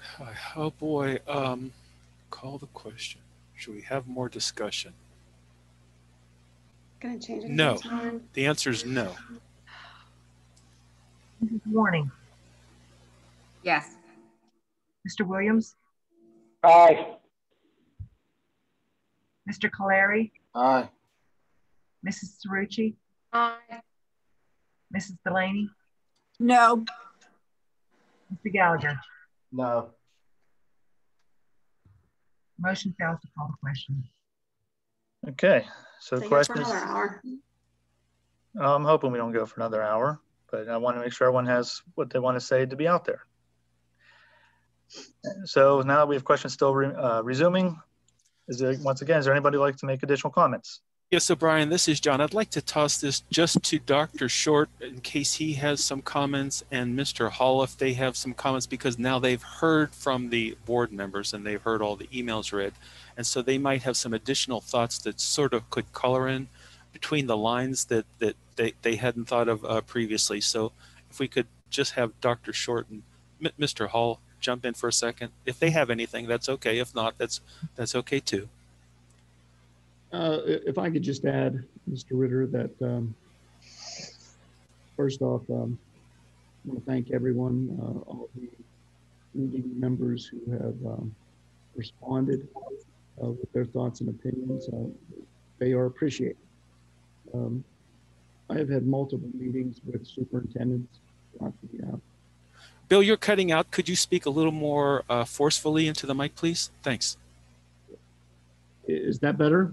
That's good, thanks. Okay, I've had multiple meetings with the Allegheny Intermediate Unit, and we are, as superintendents throughout the region, looking for not only a little bit more guidance from our governor, but also through our state organizations for athletics, perhaps for a more reasonable approach to how we're working things.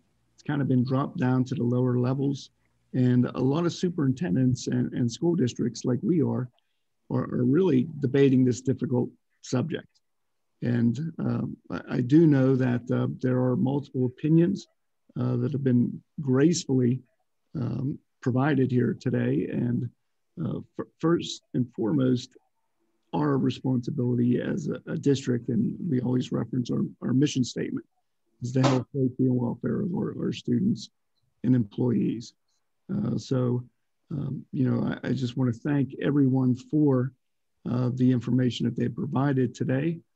As far as the administration, we remain committed to our initial guidance and delivering of really what we feel is safe for everyone involved. So I'll defer to Mr. Hall if he has anything else to add. Just wanted to sort of echo Dr. Short's sentiments, listening to the well-articulated and passionately given arguments and discussion points by this board. I've never been more confident in the people that are leading our district. I know that this group takes a lot of grief because sometimes, like referees, half the people are unhappy with whatever decision you make. So again, I know it's a difficult decision to make. And again, there are so many points for and against that were well articulated and well thought out. And I certainly give a lot of appreciation to those who took the time and made the effort to go through them. Just a couple quick points there. As Dr. Short had referenced, there's a meeting with the PIAA next week, the 9th. They're going to clarify a little bit about masks and what to do if teams are in disagreement over wearing masks. while in competition. And I think that's a point that we'll have to address going forward. You know, and certainly as a response to that, it might be much clearer. It might not be. And the WPIAL is going to piggyback off of that meeting on December 10th and tell us what you would do in case, in the past, if there was a COVID issue, the game was a no contest, they're going to talk about what to do if one team doesn't want to wear masks and the other does, and so forth. So it's still a very fluid and very confusing issue at the state level, and we would love to see more guidance come in. The last point I'd like to make, and I know it's been a long meeting, so I don't want to belabor it. The one thing I'm very comfortable with is that we have been very consistent with screening our student athletes. And just to put it in perspective, the only people that have been screened in any schools are our student athletes. We don't have the ability necessarily to screen every student. We don't screen every teacher, every administrator, every cafeteria worker, every visitor. We basically have screened. So as a coach, I got screened every day, and all of our athletes got screened every day. And again, that resulted in a great deal of data accumulated. And again, within these teams, it's an either or proposition. We can either compete or we can't. I wish we had a way to do it remotely. It's not feasible in this day and age. So the difficulty becomes, can we conduct these things safely? And I'm very confident that we can conduct these things as safely as possible. And if we can't, or we find that we're having an increase or a surge within any of our programs, we have the ability to shut them down or to adjust whatever we need to adjust.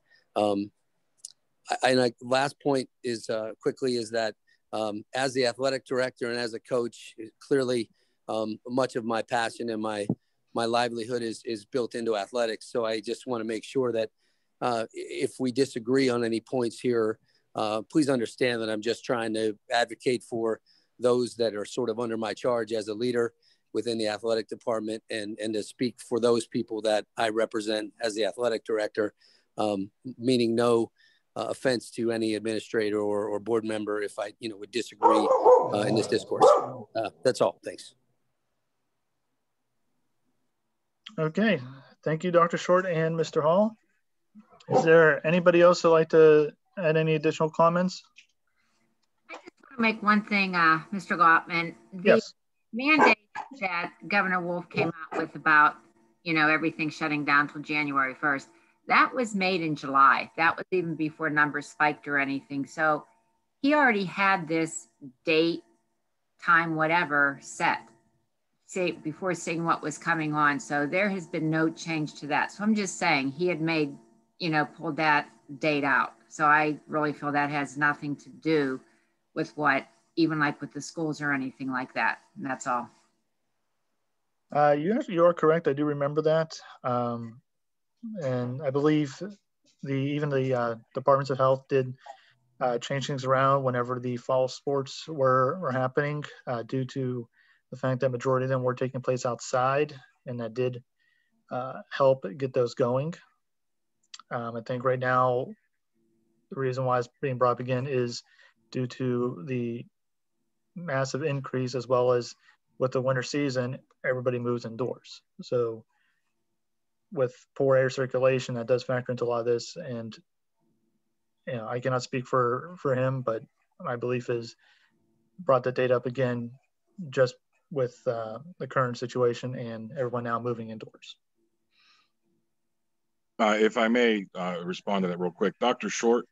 Yes. After hearing what Val just said, and I think she makes some excellent points there, but just for clarity, correct me if I'm wrong, but what she's speaking of, has there been any actual updated information in the last couple of weeks or month with state recommendations moving forward with athletics or extracurricular activities?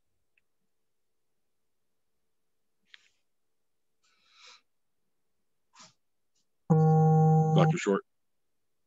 I just sent me a text. His computer just died. Oh no. So I guess Mr. McIntyre, ask Mr. Hall. I think he would probably know. Okay, I think, yeah, Coach, if you want to touch on that. We also have, because my understanding is that the decision made and announced by Dr. Short on Wednesday to postpone all in-class instruction as well as activities was in accordance with state recommendations.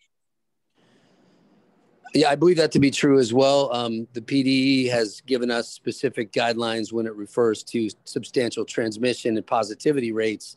So I know that we have followed that recommendation as far as going remote. And again, I think part of the ability to do that is the fact that although everyone agrees that remote learning, virtual learning is not the same as in classroom instruction, we have that option. It's an easy, safe option to basically close the campus in that regard. So the recommendations that have been consistently made and very often updated by the governor's office have included a number of recommendations that, we haven't followed. We haven't talked about in this meeting that there's 60 some districts that were surveyed that are going full remote and continuing with athletics. Because again, it's a different situation in terms of being an either or. You can't just move it to virtual or remote. You can either have it or you can't. And many districts have gone that route. So again, recommendations have been given throughout. Mandates are few. One of the mandates we spoke at length about earlier was the mask mandate. And that's, again, something that was new or newer.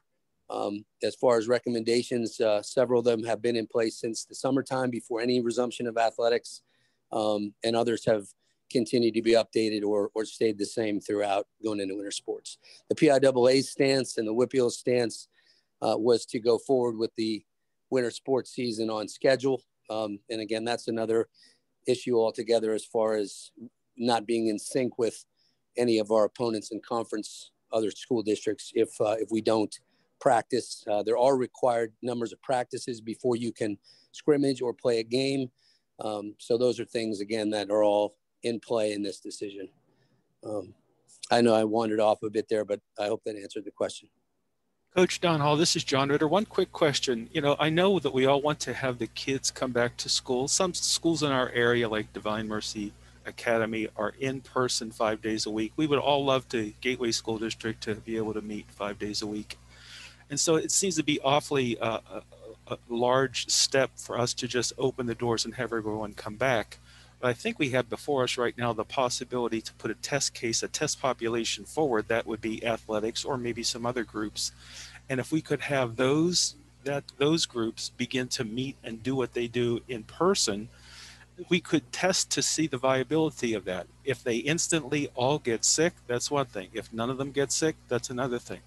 So the question is, if we would shut down all the schools in Pennsylvania, all 500 school districts, and just stop learning, does that guarantee that no students or their parents would get the illness? Of course not. That's nonsensical. So since the opposite is nonsensical, we've got to find a way to test our theories.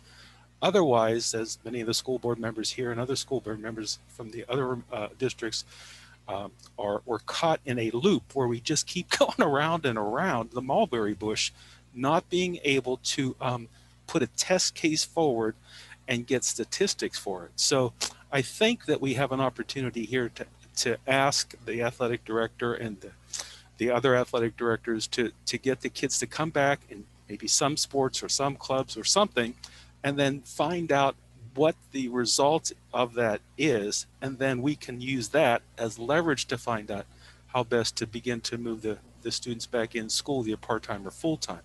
So that's one opportunity I don't want us to slip by, because we're blinded on the one side from not wanting anybody to get the COVID disease, but on the other side, we don't want the students to suffer from not having the other essential element of education, which would be mental and social and emotional, financial, other types of health that are just as critical, without which you can't have education.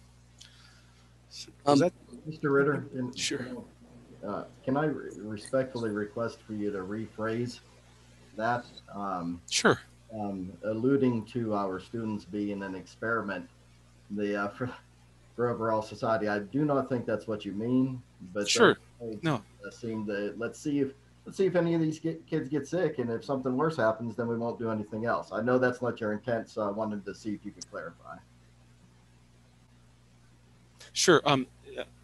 In schools, what we usually do is do something and then test to see whether it succeeded or not. So it's the clinical aspect of this that I'm interested. The numbers aspect. If we have like the hockey club that gets together and follows all the protocols and they have no outbreaks, then we have a statistic to work with. We can ask the question, how many outbreaks were there? 0. Now we have a number. If we have no numbers, then we can't know whether having them to get together or not get together is the correct thing to do. That's all. And may I add one other, Sure. what I believe salient point, Mr. Ritter and Mr. Gallagher, Reverend Gallagher V. There's no evidence that that this virus is passed between athletes, even in wrestling throughout the summer club wrestling, throughout the basketball AAU seasons, summer baseball, through the football season. We don't have any certified cases, even at the NFL level that one of the emailers referenced, with their shutdowns. The cases that are occurring and the ones that occurred within our district were contracted outside of school, whether at a party or a get-together or a sleepover or a Buffalo Wild Wings. And then they passed it to some teammates because they are in close contact with their teammates. So there's a linear way that a team can get infected, but it doesn't get infected because somebody suddenly contracts it while they're at practice and playing defense in basketball. They give it to the person they're covering. It happens because it happens outside of that transmission. And that's one of the encouraging things about the numbers like the hockey team and others, and even the ones with the football team. Those cases were contracted outside of the school setting. I think that's exactly the thing that happened with the Baltimore Ravens, the Pittsburgh Steelers. While they were on the field and none of the players had the diseases, they couldn't pass it to one another. And because they couldn't pass it to one another because they didn't have it, they couldn't catch it. However, when these players went home, something happened.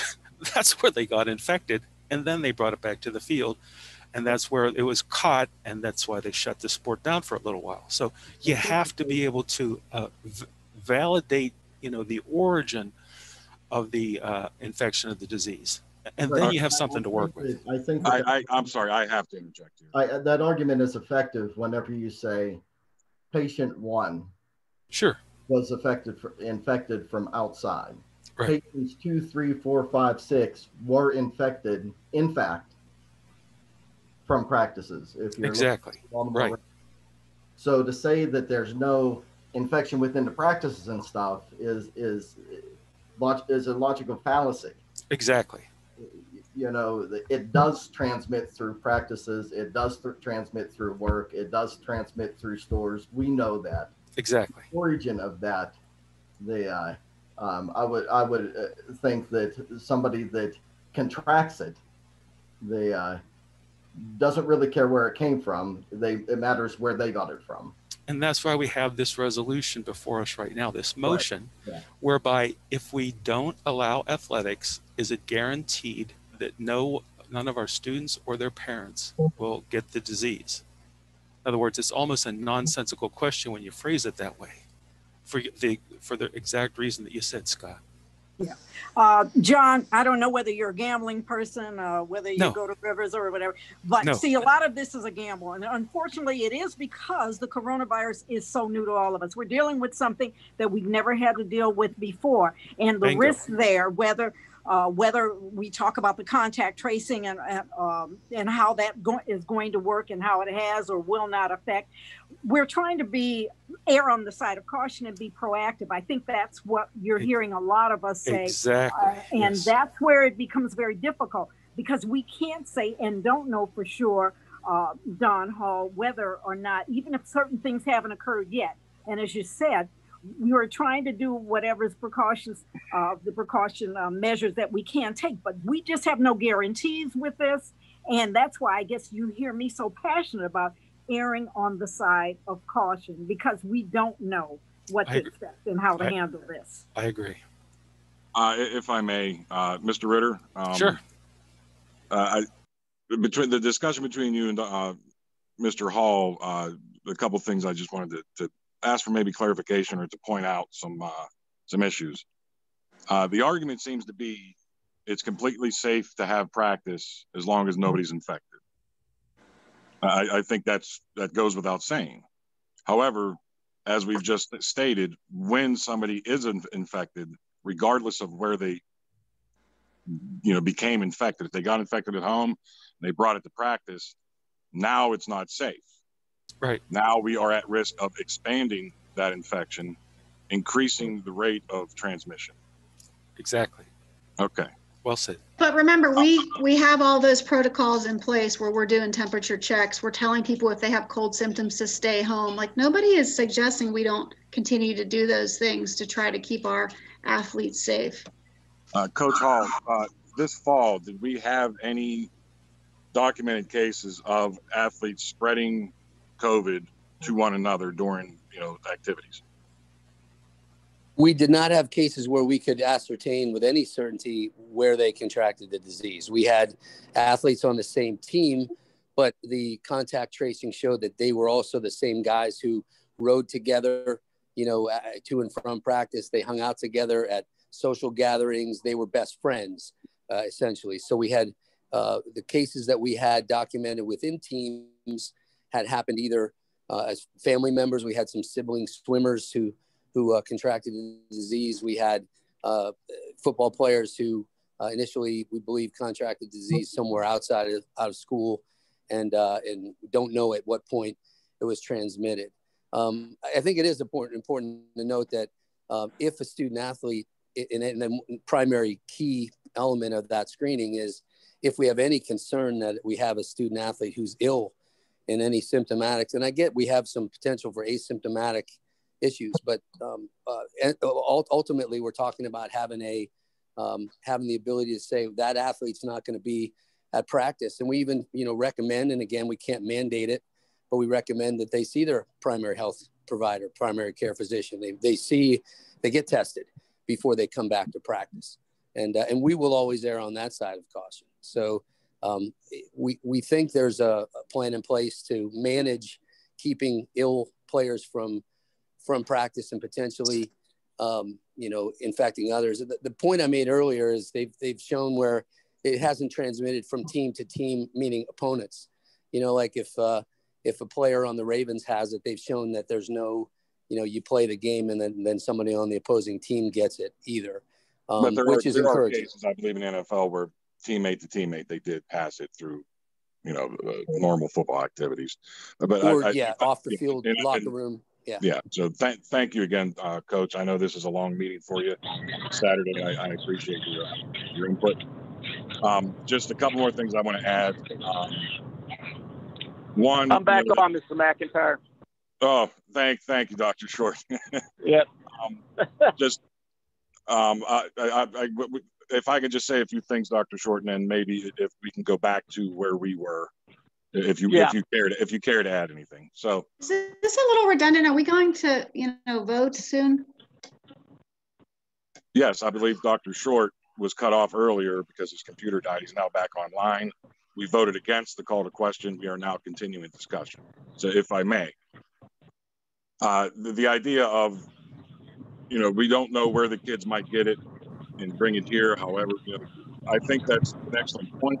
However, looking at it in terms of protecting the district, if a kid gets it at home, this board and this district is not exposed to liability for that contraction.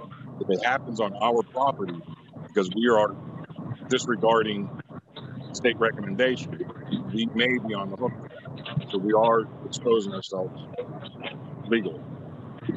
The other argument that's been made today, and I think it's a good argument.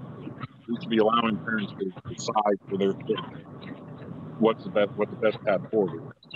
And I don't necessarily disagree with that. However, this very board, several discussions during the reopening plan about special education, and we did not give parents of special ed students the choice to have their students in class 5 days a week. We did not give parents a choice. Wednesday, when Dr. Short decided, based on state recommendations and the board-approved reopening plan, we're going to go all virtual. So if we're going to offer choices to our parents, allow parents to make these choices for their kids, why are we neglecting those choices in favor of their choice when it comes to athletics? Good point.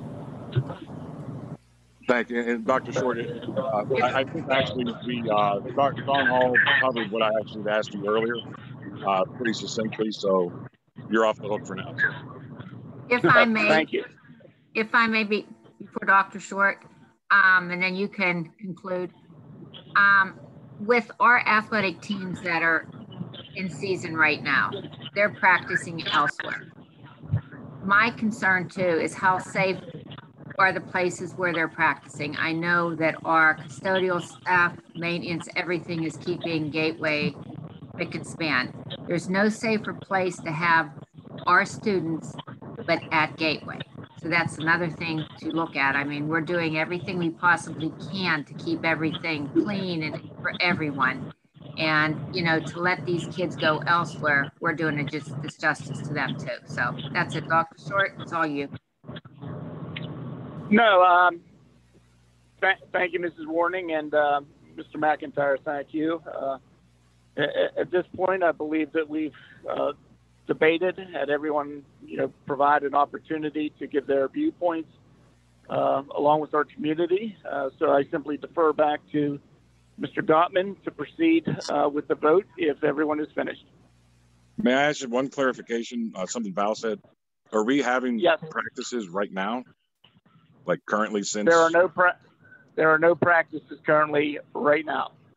Okay, then I'm not sure what Mrs. Warning was referring to when she said they're practicing elsewhere.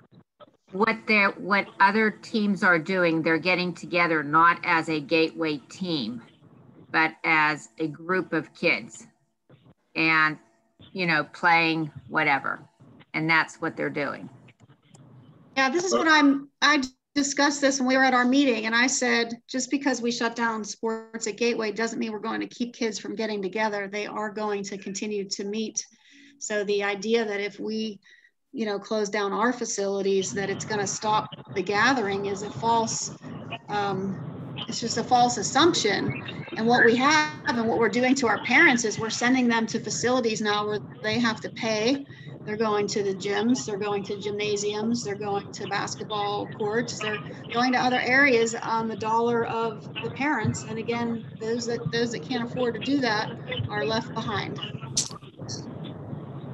And I say that's a choice that the parents make, because I don't feel that our facility as the school should be the one to do that. If they want to gather elsewhere, then so be it. That's the choice that they should make in doing so, and not use our facility. Remember who owns our facilities? It's our taxpayers. We don't own our facility. As I said, in this community do. Choice. It is the parents' choice. I agree with you. I totally agree with you. This should be the parents' choice. And there again, Mrs. Delaney and the rest of the board, Gateway has the facilities. That's why we need, if we are going to allow these students to practice, they need to be able to come back to Gateway with swimming and everything. We even heard in the meeting on Tuesday that the spray and the mist that they use is comparable to the water that they have in the swimming pool, which I had clarification. Like with the chlorine and everything, it's killing everything. So not to even let our swimmers be in a pool that is going to, let's see, Mr. Brown, you could explain this, just the sanitary and everything that goes into the chemicals in the pool, that if anything comes up, it's killing these infections or whatever. Hang on one second. Dr. Short, you're getting a lot of chatter. Could you please go on mute? I'm sorry, Val, go ahead. That's how it says. I was just asking Mr. Brown to explain, you know, as far as the cleaning, you know, with the pool, we're doing this justice to our swimmers. They're doing, you know, dry land practices elsewhere, not on campus, but, you know, our pool that we had comparison at the meeting. What they're using in the pool is comparable to what they're using to mist the furnitures in the classrooms. Mr. Brad, can I ask you to intervene on that? Surely. In a swimming pool, the disinfection properties of chlorine are there to kill pathogens. And that's what we're dealing with now. We also use one of our products in the sanitation through our foggers is a very similar product. It is just one of the products that we use for disinfection, sanitation. And that's what that does. That's why swimming in general, is really safe, because of the swimming pool chemicals are meant to kill many things. We use many other products throughout disinfection of the hard surfaces, but that's what one of our products is for adding to the sanitation of our facilities. Mr. Brown, the chemical you mentioned that we use for the fogger, that's similar in nature, and I would imagine in basic chemical makeup to the water in the pool. If we filled the swimming pool with that chemical, would you feel comfortable diving headfirst into it? Yes. So it's not more concentrated than we could essentially use the swimming pool water in the fogger. Is that correct? They are extremely similar. They're chlorine based. And again, that product is for sanitation, not disinfection, but we disinfect and sanitize. We use them together. Okay. And I appreciate that. However, I think it's obvious that the water that's in the pool does nothing to protect anybody that's in the building, not in the water. That's correct. For the record, the swimmers do wear masks when they're out of the water. We hadn't, this is not for my board members, this is for the public. The emails that we receive, they wear masks. When they get up to the block to jump in the water, they take their mask off and put it in the Ziploc bag and drop it before they get in the pool. So even our swimmers are masking and social distancing when they're out of the water. Just one real like that our discussion is coming to a conclusion. That's a good thing. I think it's important for us to appreciate the time that's been taken in this discussion, the background study. I also appreciate everyone who has taken the time to fill out those questionnaires, to answer those questionnaires. I can attest that the marching band, in my opinion, went above and beyond. If the students weren't playing, they had a mask on. They carrying equipment back up and forth and walking through the parking lot to their cars, they remain masked. So so I think that whenever we have circumstances like that, whether it's our coaches or our educators, we should be grateful that they've taken the recommendations and the plan and they have utilized it to the fullest. So I think we need to, in the midst of this conversation, sometimes it can seem like we're disparaging the efforts that have been taken, and that's not the case from anybody's point of view. And for the general community, one quick way that we can resolve extremely difficult conversations like this is to follow the advisories, to wear our masks, don't go to places unless we need to. We flattened this curve previously, because we followed those. And if we sink back down into doing those type of things, then this board won't have to meet to have conversations about what we have and what we don't have. It's still where 51% of people aren't answering the contact tracing questions, which makes it more difficult to resolve these. So, that's just my hope that we can find our way out of this as a community and rather than just a school board. All right. Thank you for that. And I do appreciate everybody's comments. This is a hot topic item, and it's great that we were able to get everything that we want to say. And yeah, as also Mr. Gallagher did allude to, that we are pretty much getting towards the end of our conversation. I mean, we could do this all day long, but eventually a decision will have to be made. So what I want to do, and I feel there's one last person that we should just hear from. I like his thoughts, and then we can move on from that. And that is our pandemic coordinator, Dr. Chakey. I would just like his thoughts on this as the coordinator. Well, I appreciate everyone's participation today. It's a very difficult decision. How do you look at a situation that is pretty much no win, because we're here just to make sure that students have the best possible educational experience. But at times you have to outweigh that with you have to take a look at the whole picture and decide, is the risk versus the reward? It's something that I always try to think about. And I just ask that everyone today sort of think about that. Is the risk versus the outweigh the reward? Okay. Thank you, Dr. Chakey. Brian, I beg you, and I apologize. I know how long we've been here. I have just one question to ask.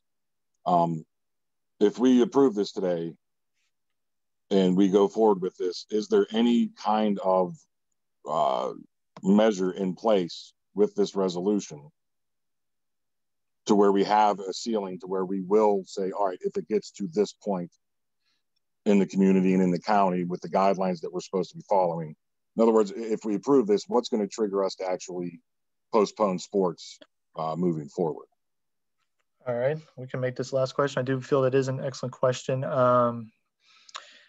Either Dr. Short or Mr. Hall, can any of you provide an answer to that?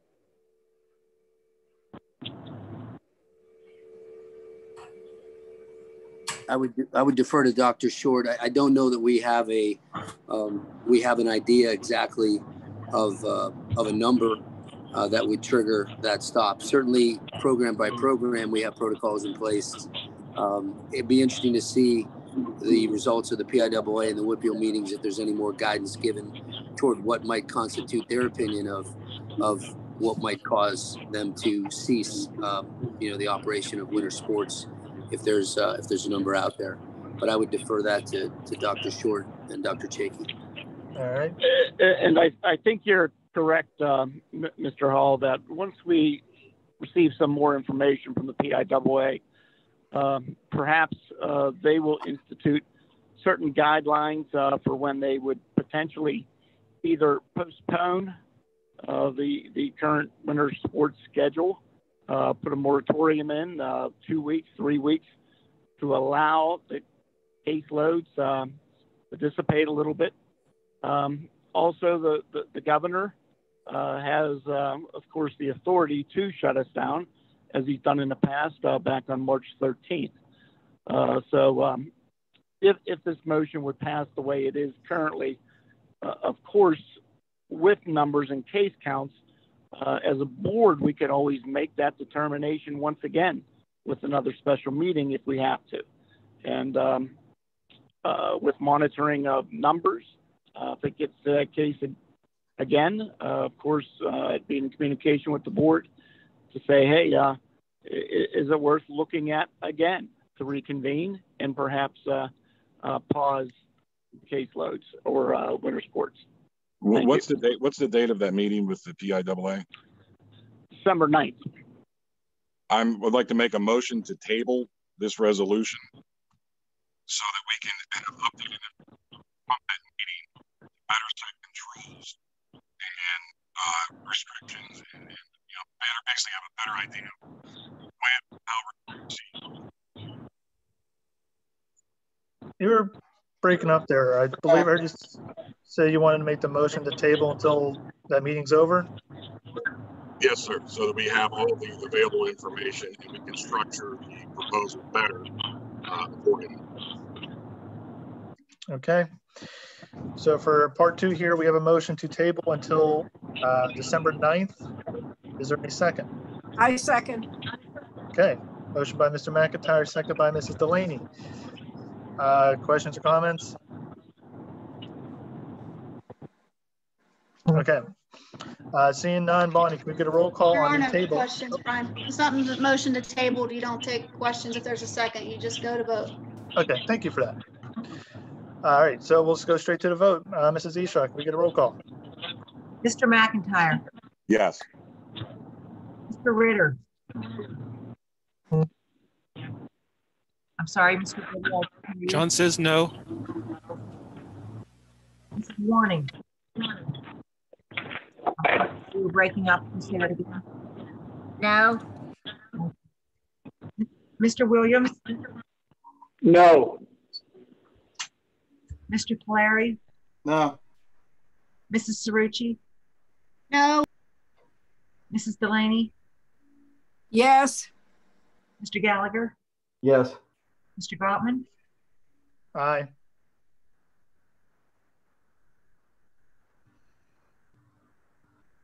motion fails to table. Okay, so I think at this point, the WIPIO meeting that will be coming up on the 9th is very important.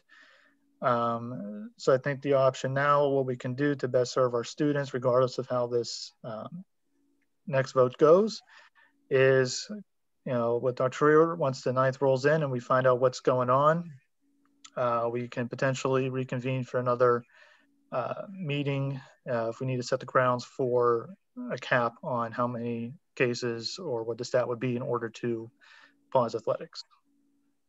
Ryan, may I interrupt real quick? Yeah. If Coach Hall could just send us an update of what is discussed instead of us having a meeting. It might not be necessary to have a meeting if he could just keep us updated. And if you feel that we should have a meeting, then by all means. Yeah, I thought that's what I said, but yes, because that works too. Either way, I want to make sure that the board and administration have the information so that we can make a thorough decision on what we need to do going from there. So, Mr. Hall, can you provide the information once you get it? Yes, there'll be basically two sets of information. I'll give you the data we receive or whatever feedback we receive from the talking points from the PIAA on the 9th, and then the follow-up meeting by the WIPIO on the 10th, which may be the same or may have some additional information that's specific to our region and district. Okay, thank you very much. All right, now we're at the conclusion of this. I will be asking for a motion for number 2. We already have a motion. Oh, we do? Number 2. Okay, all right. It's been going on so long, I forgot. Thank you. All right, final vote, Mrs. Eshaw. Okay. Mr. Ritter. Aye. Mrs. Warning. Aye. Mr. Williams. Aye. Mr. Polari.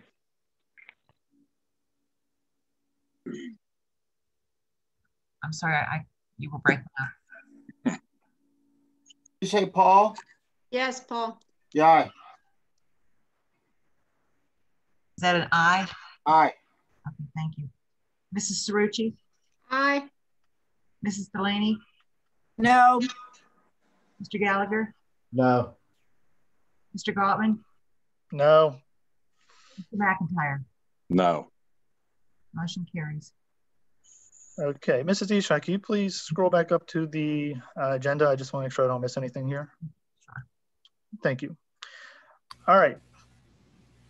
With the end of this here, we've heard Brian, I'd like to make a motion that since we've passed this now and we're enabling some activities, that would be the athletic activities, to continue, I'd like to make a motion to approve an approval to allow the district's clubs, programs, and extracurricular activities to convene effective December 5th, 2020. In other words, I'll open the door for the other groups who might want to get together, give them the permission to do this if they want.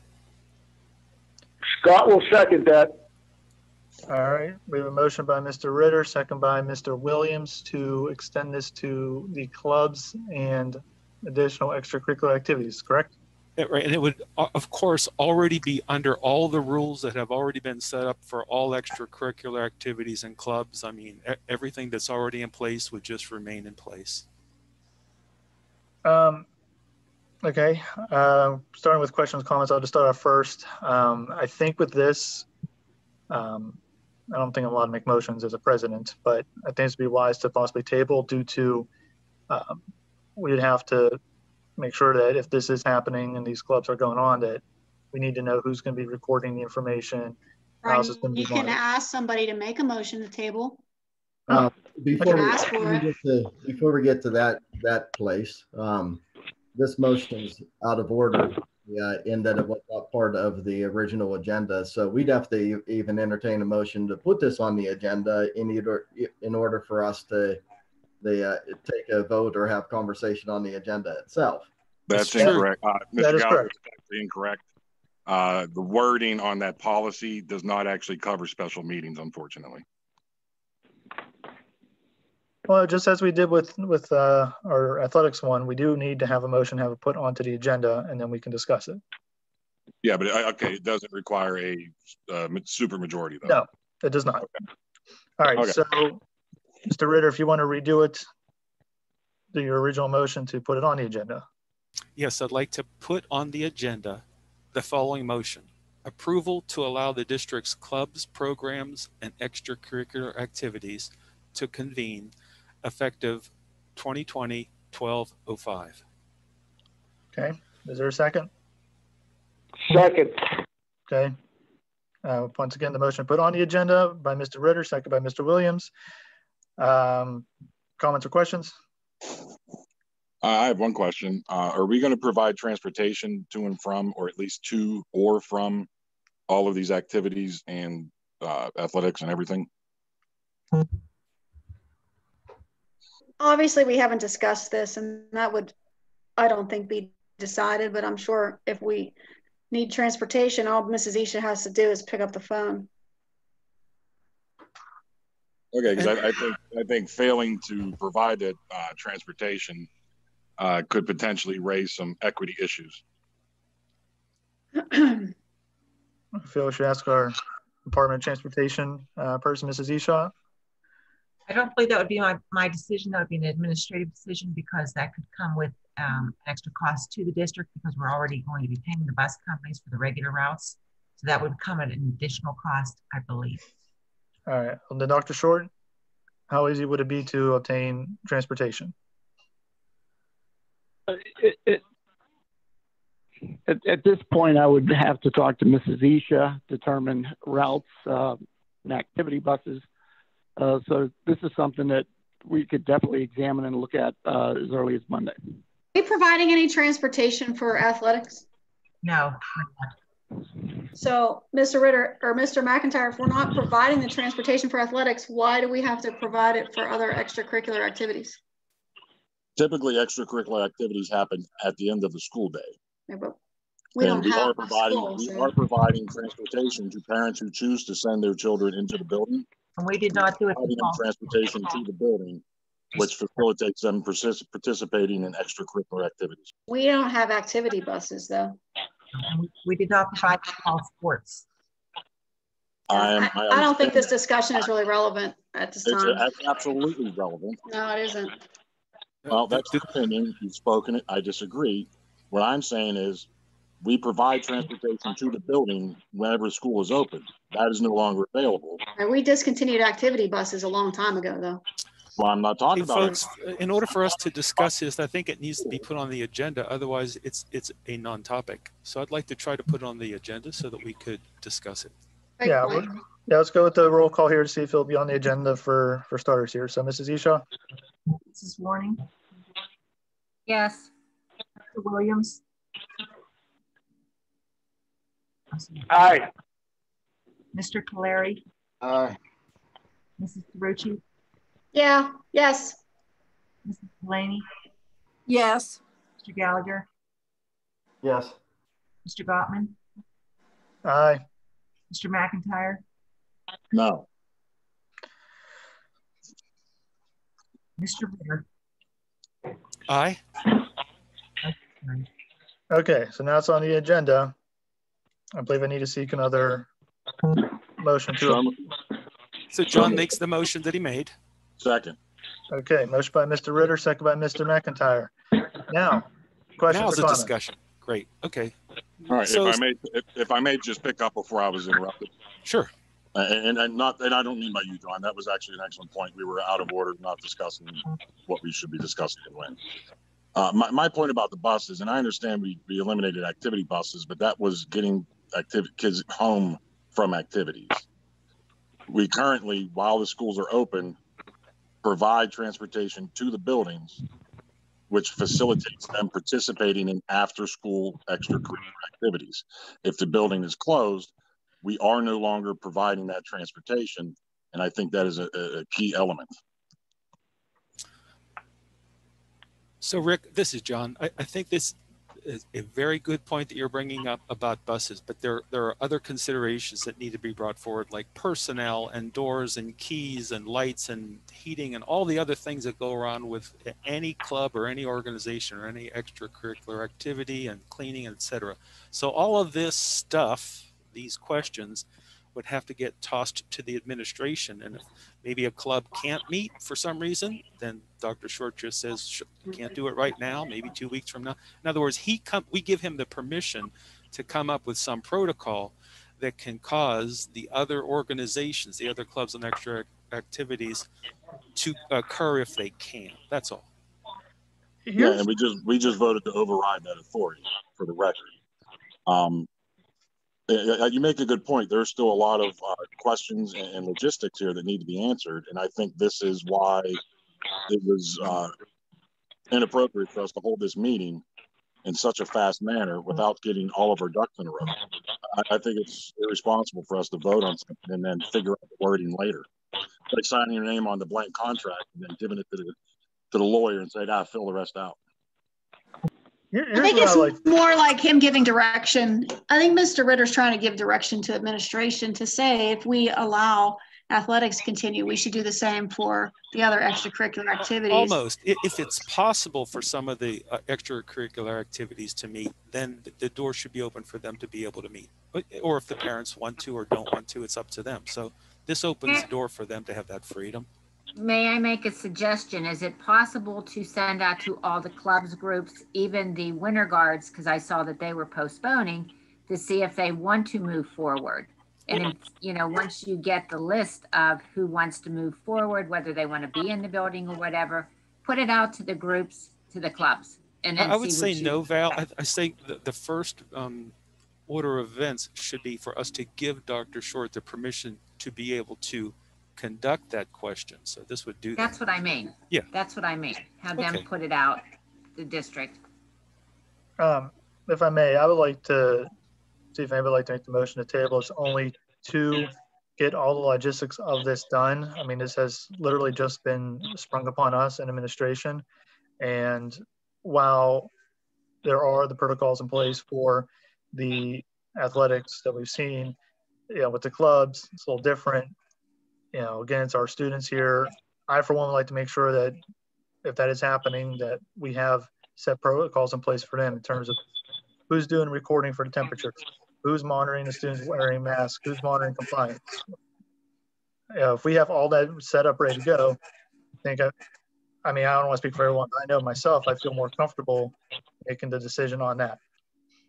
Again, Brian, I completely agree with your point, but this is the first step that allows him to be able to ask that question. Well, that's to say, once we get that question asked, then we have the information to do this and how we can figure out how to have this all done. That would make this decision a whole lot easier.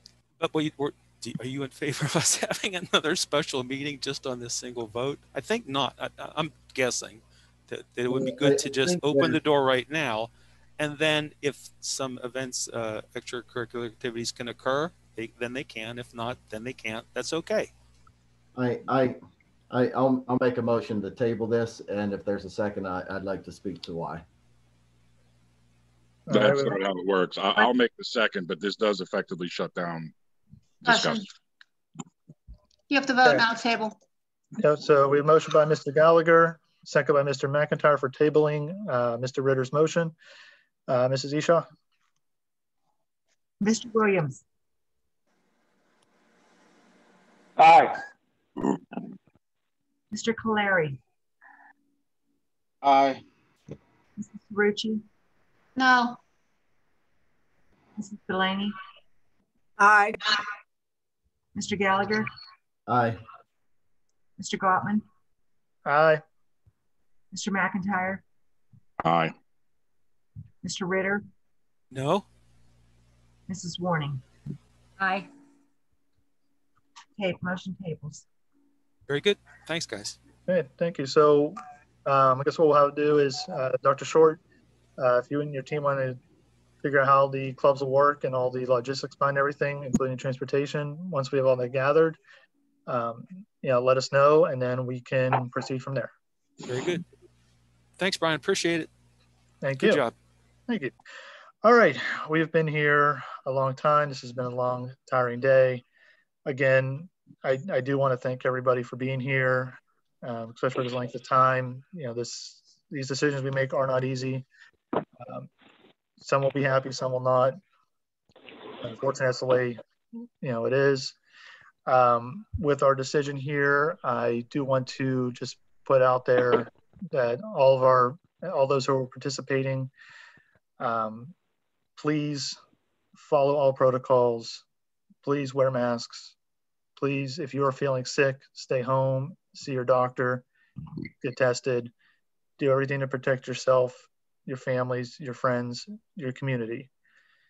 There is a vaccine coming out. It's going to be a while before our students can get to it.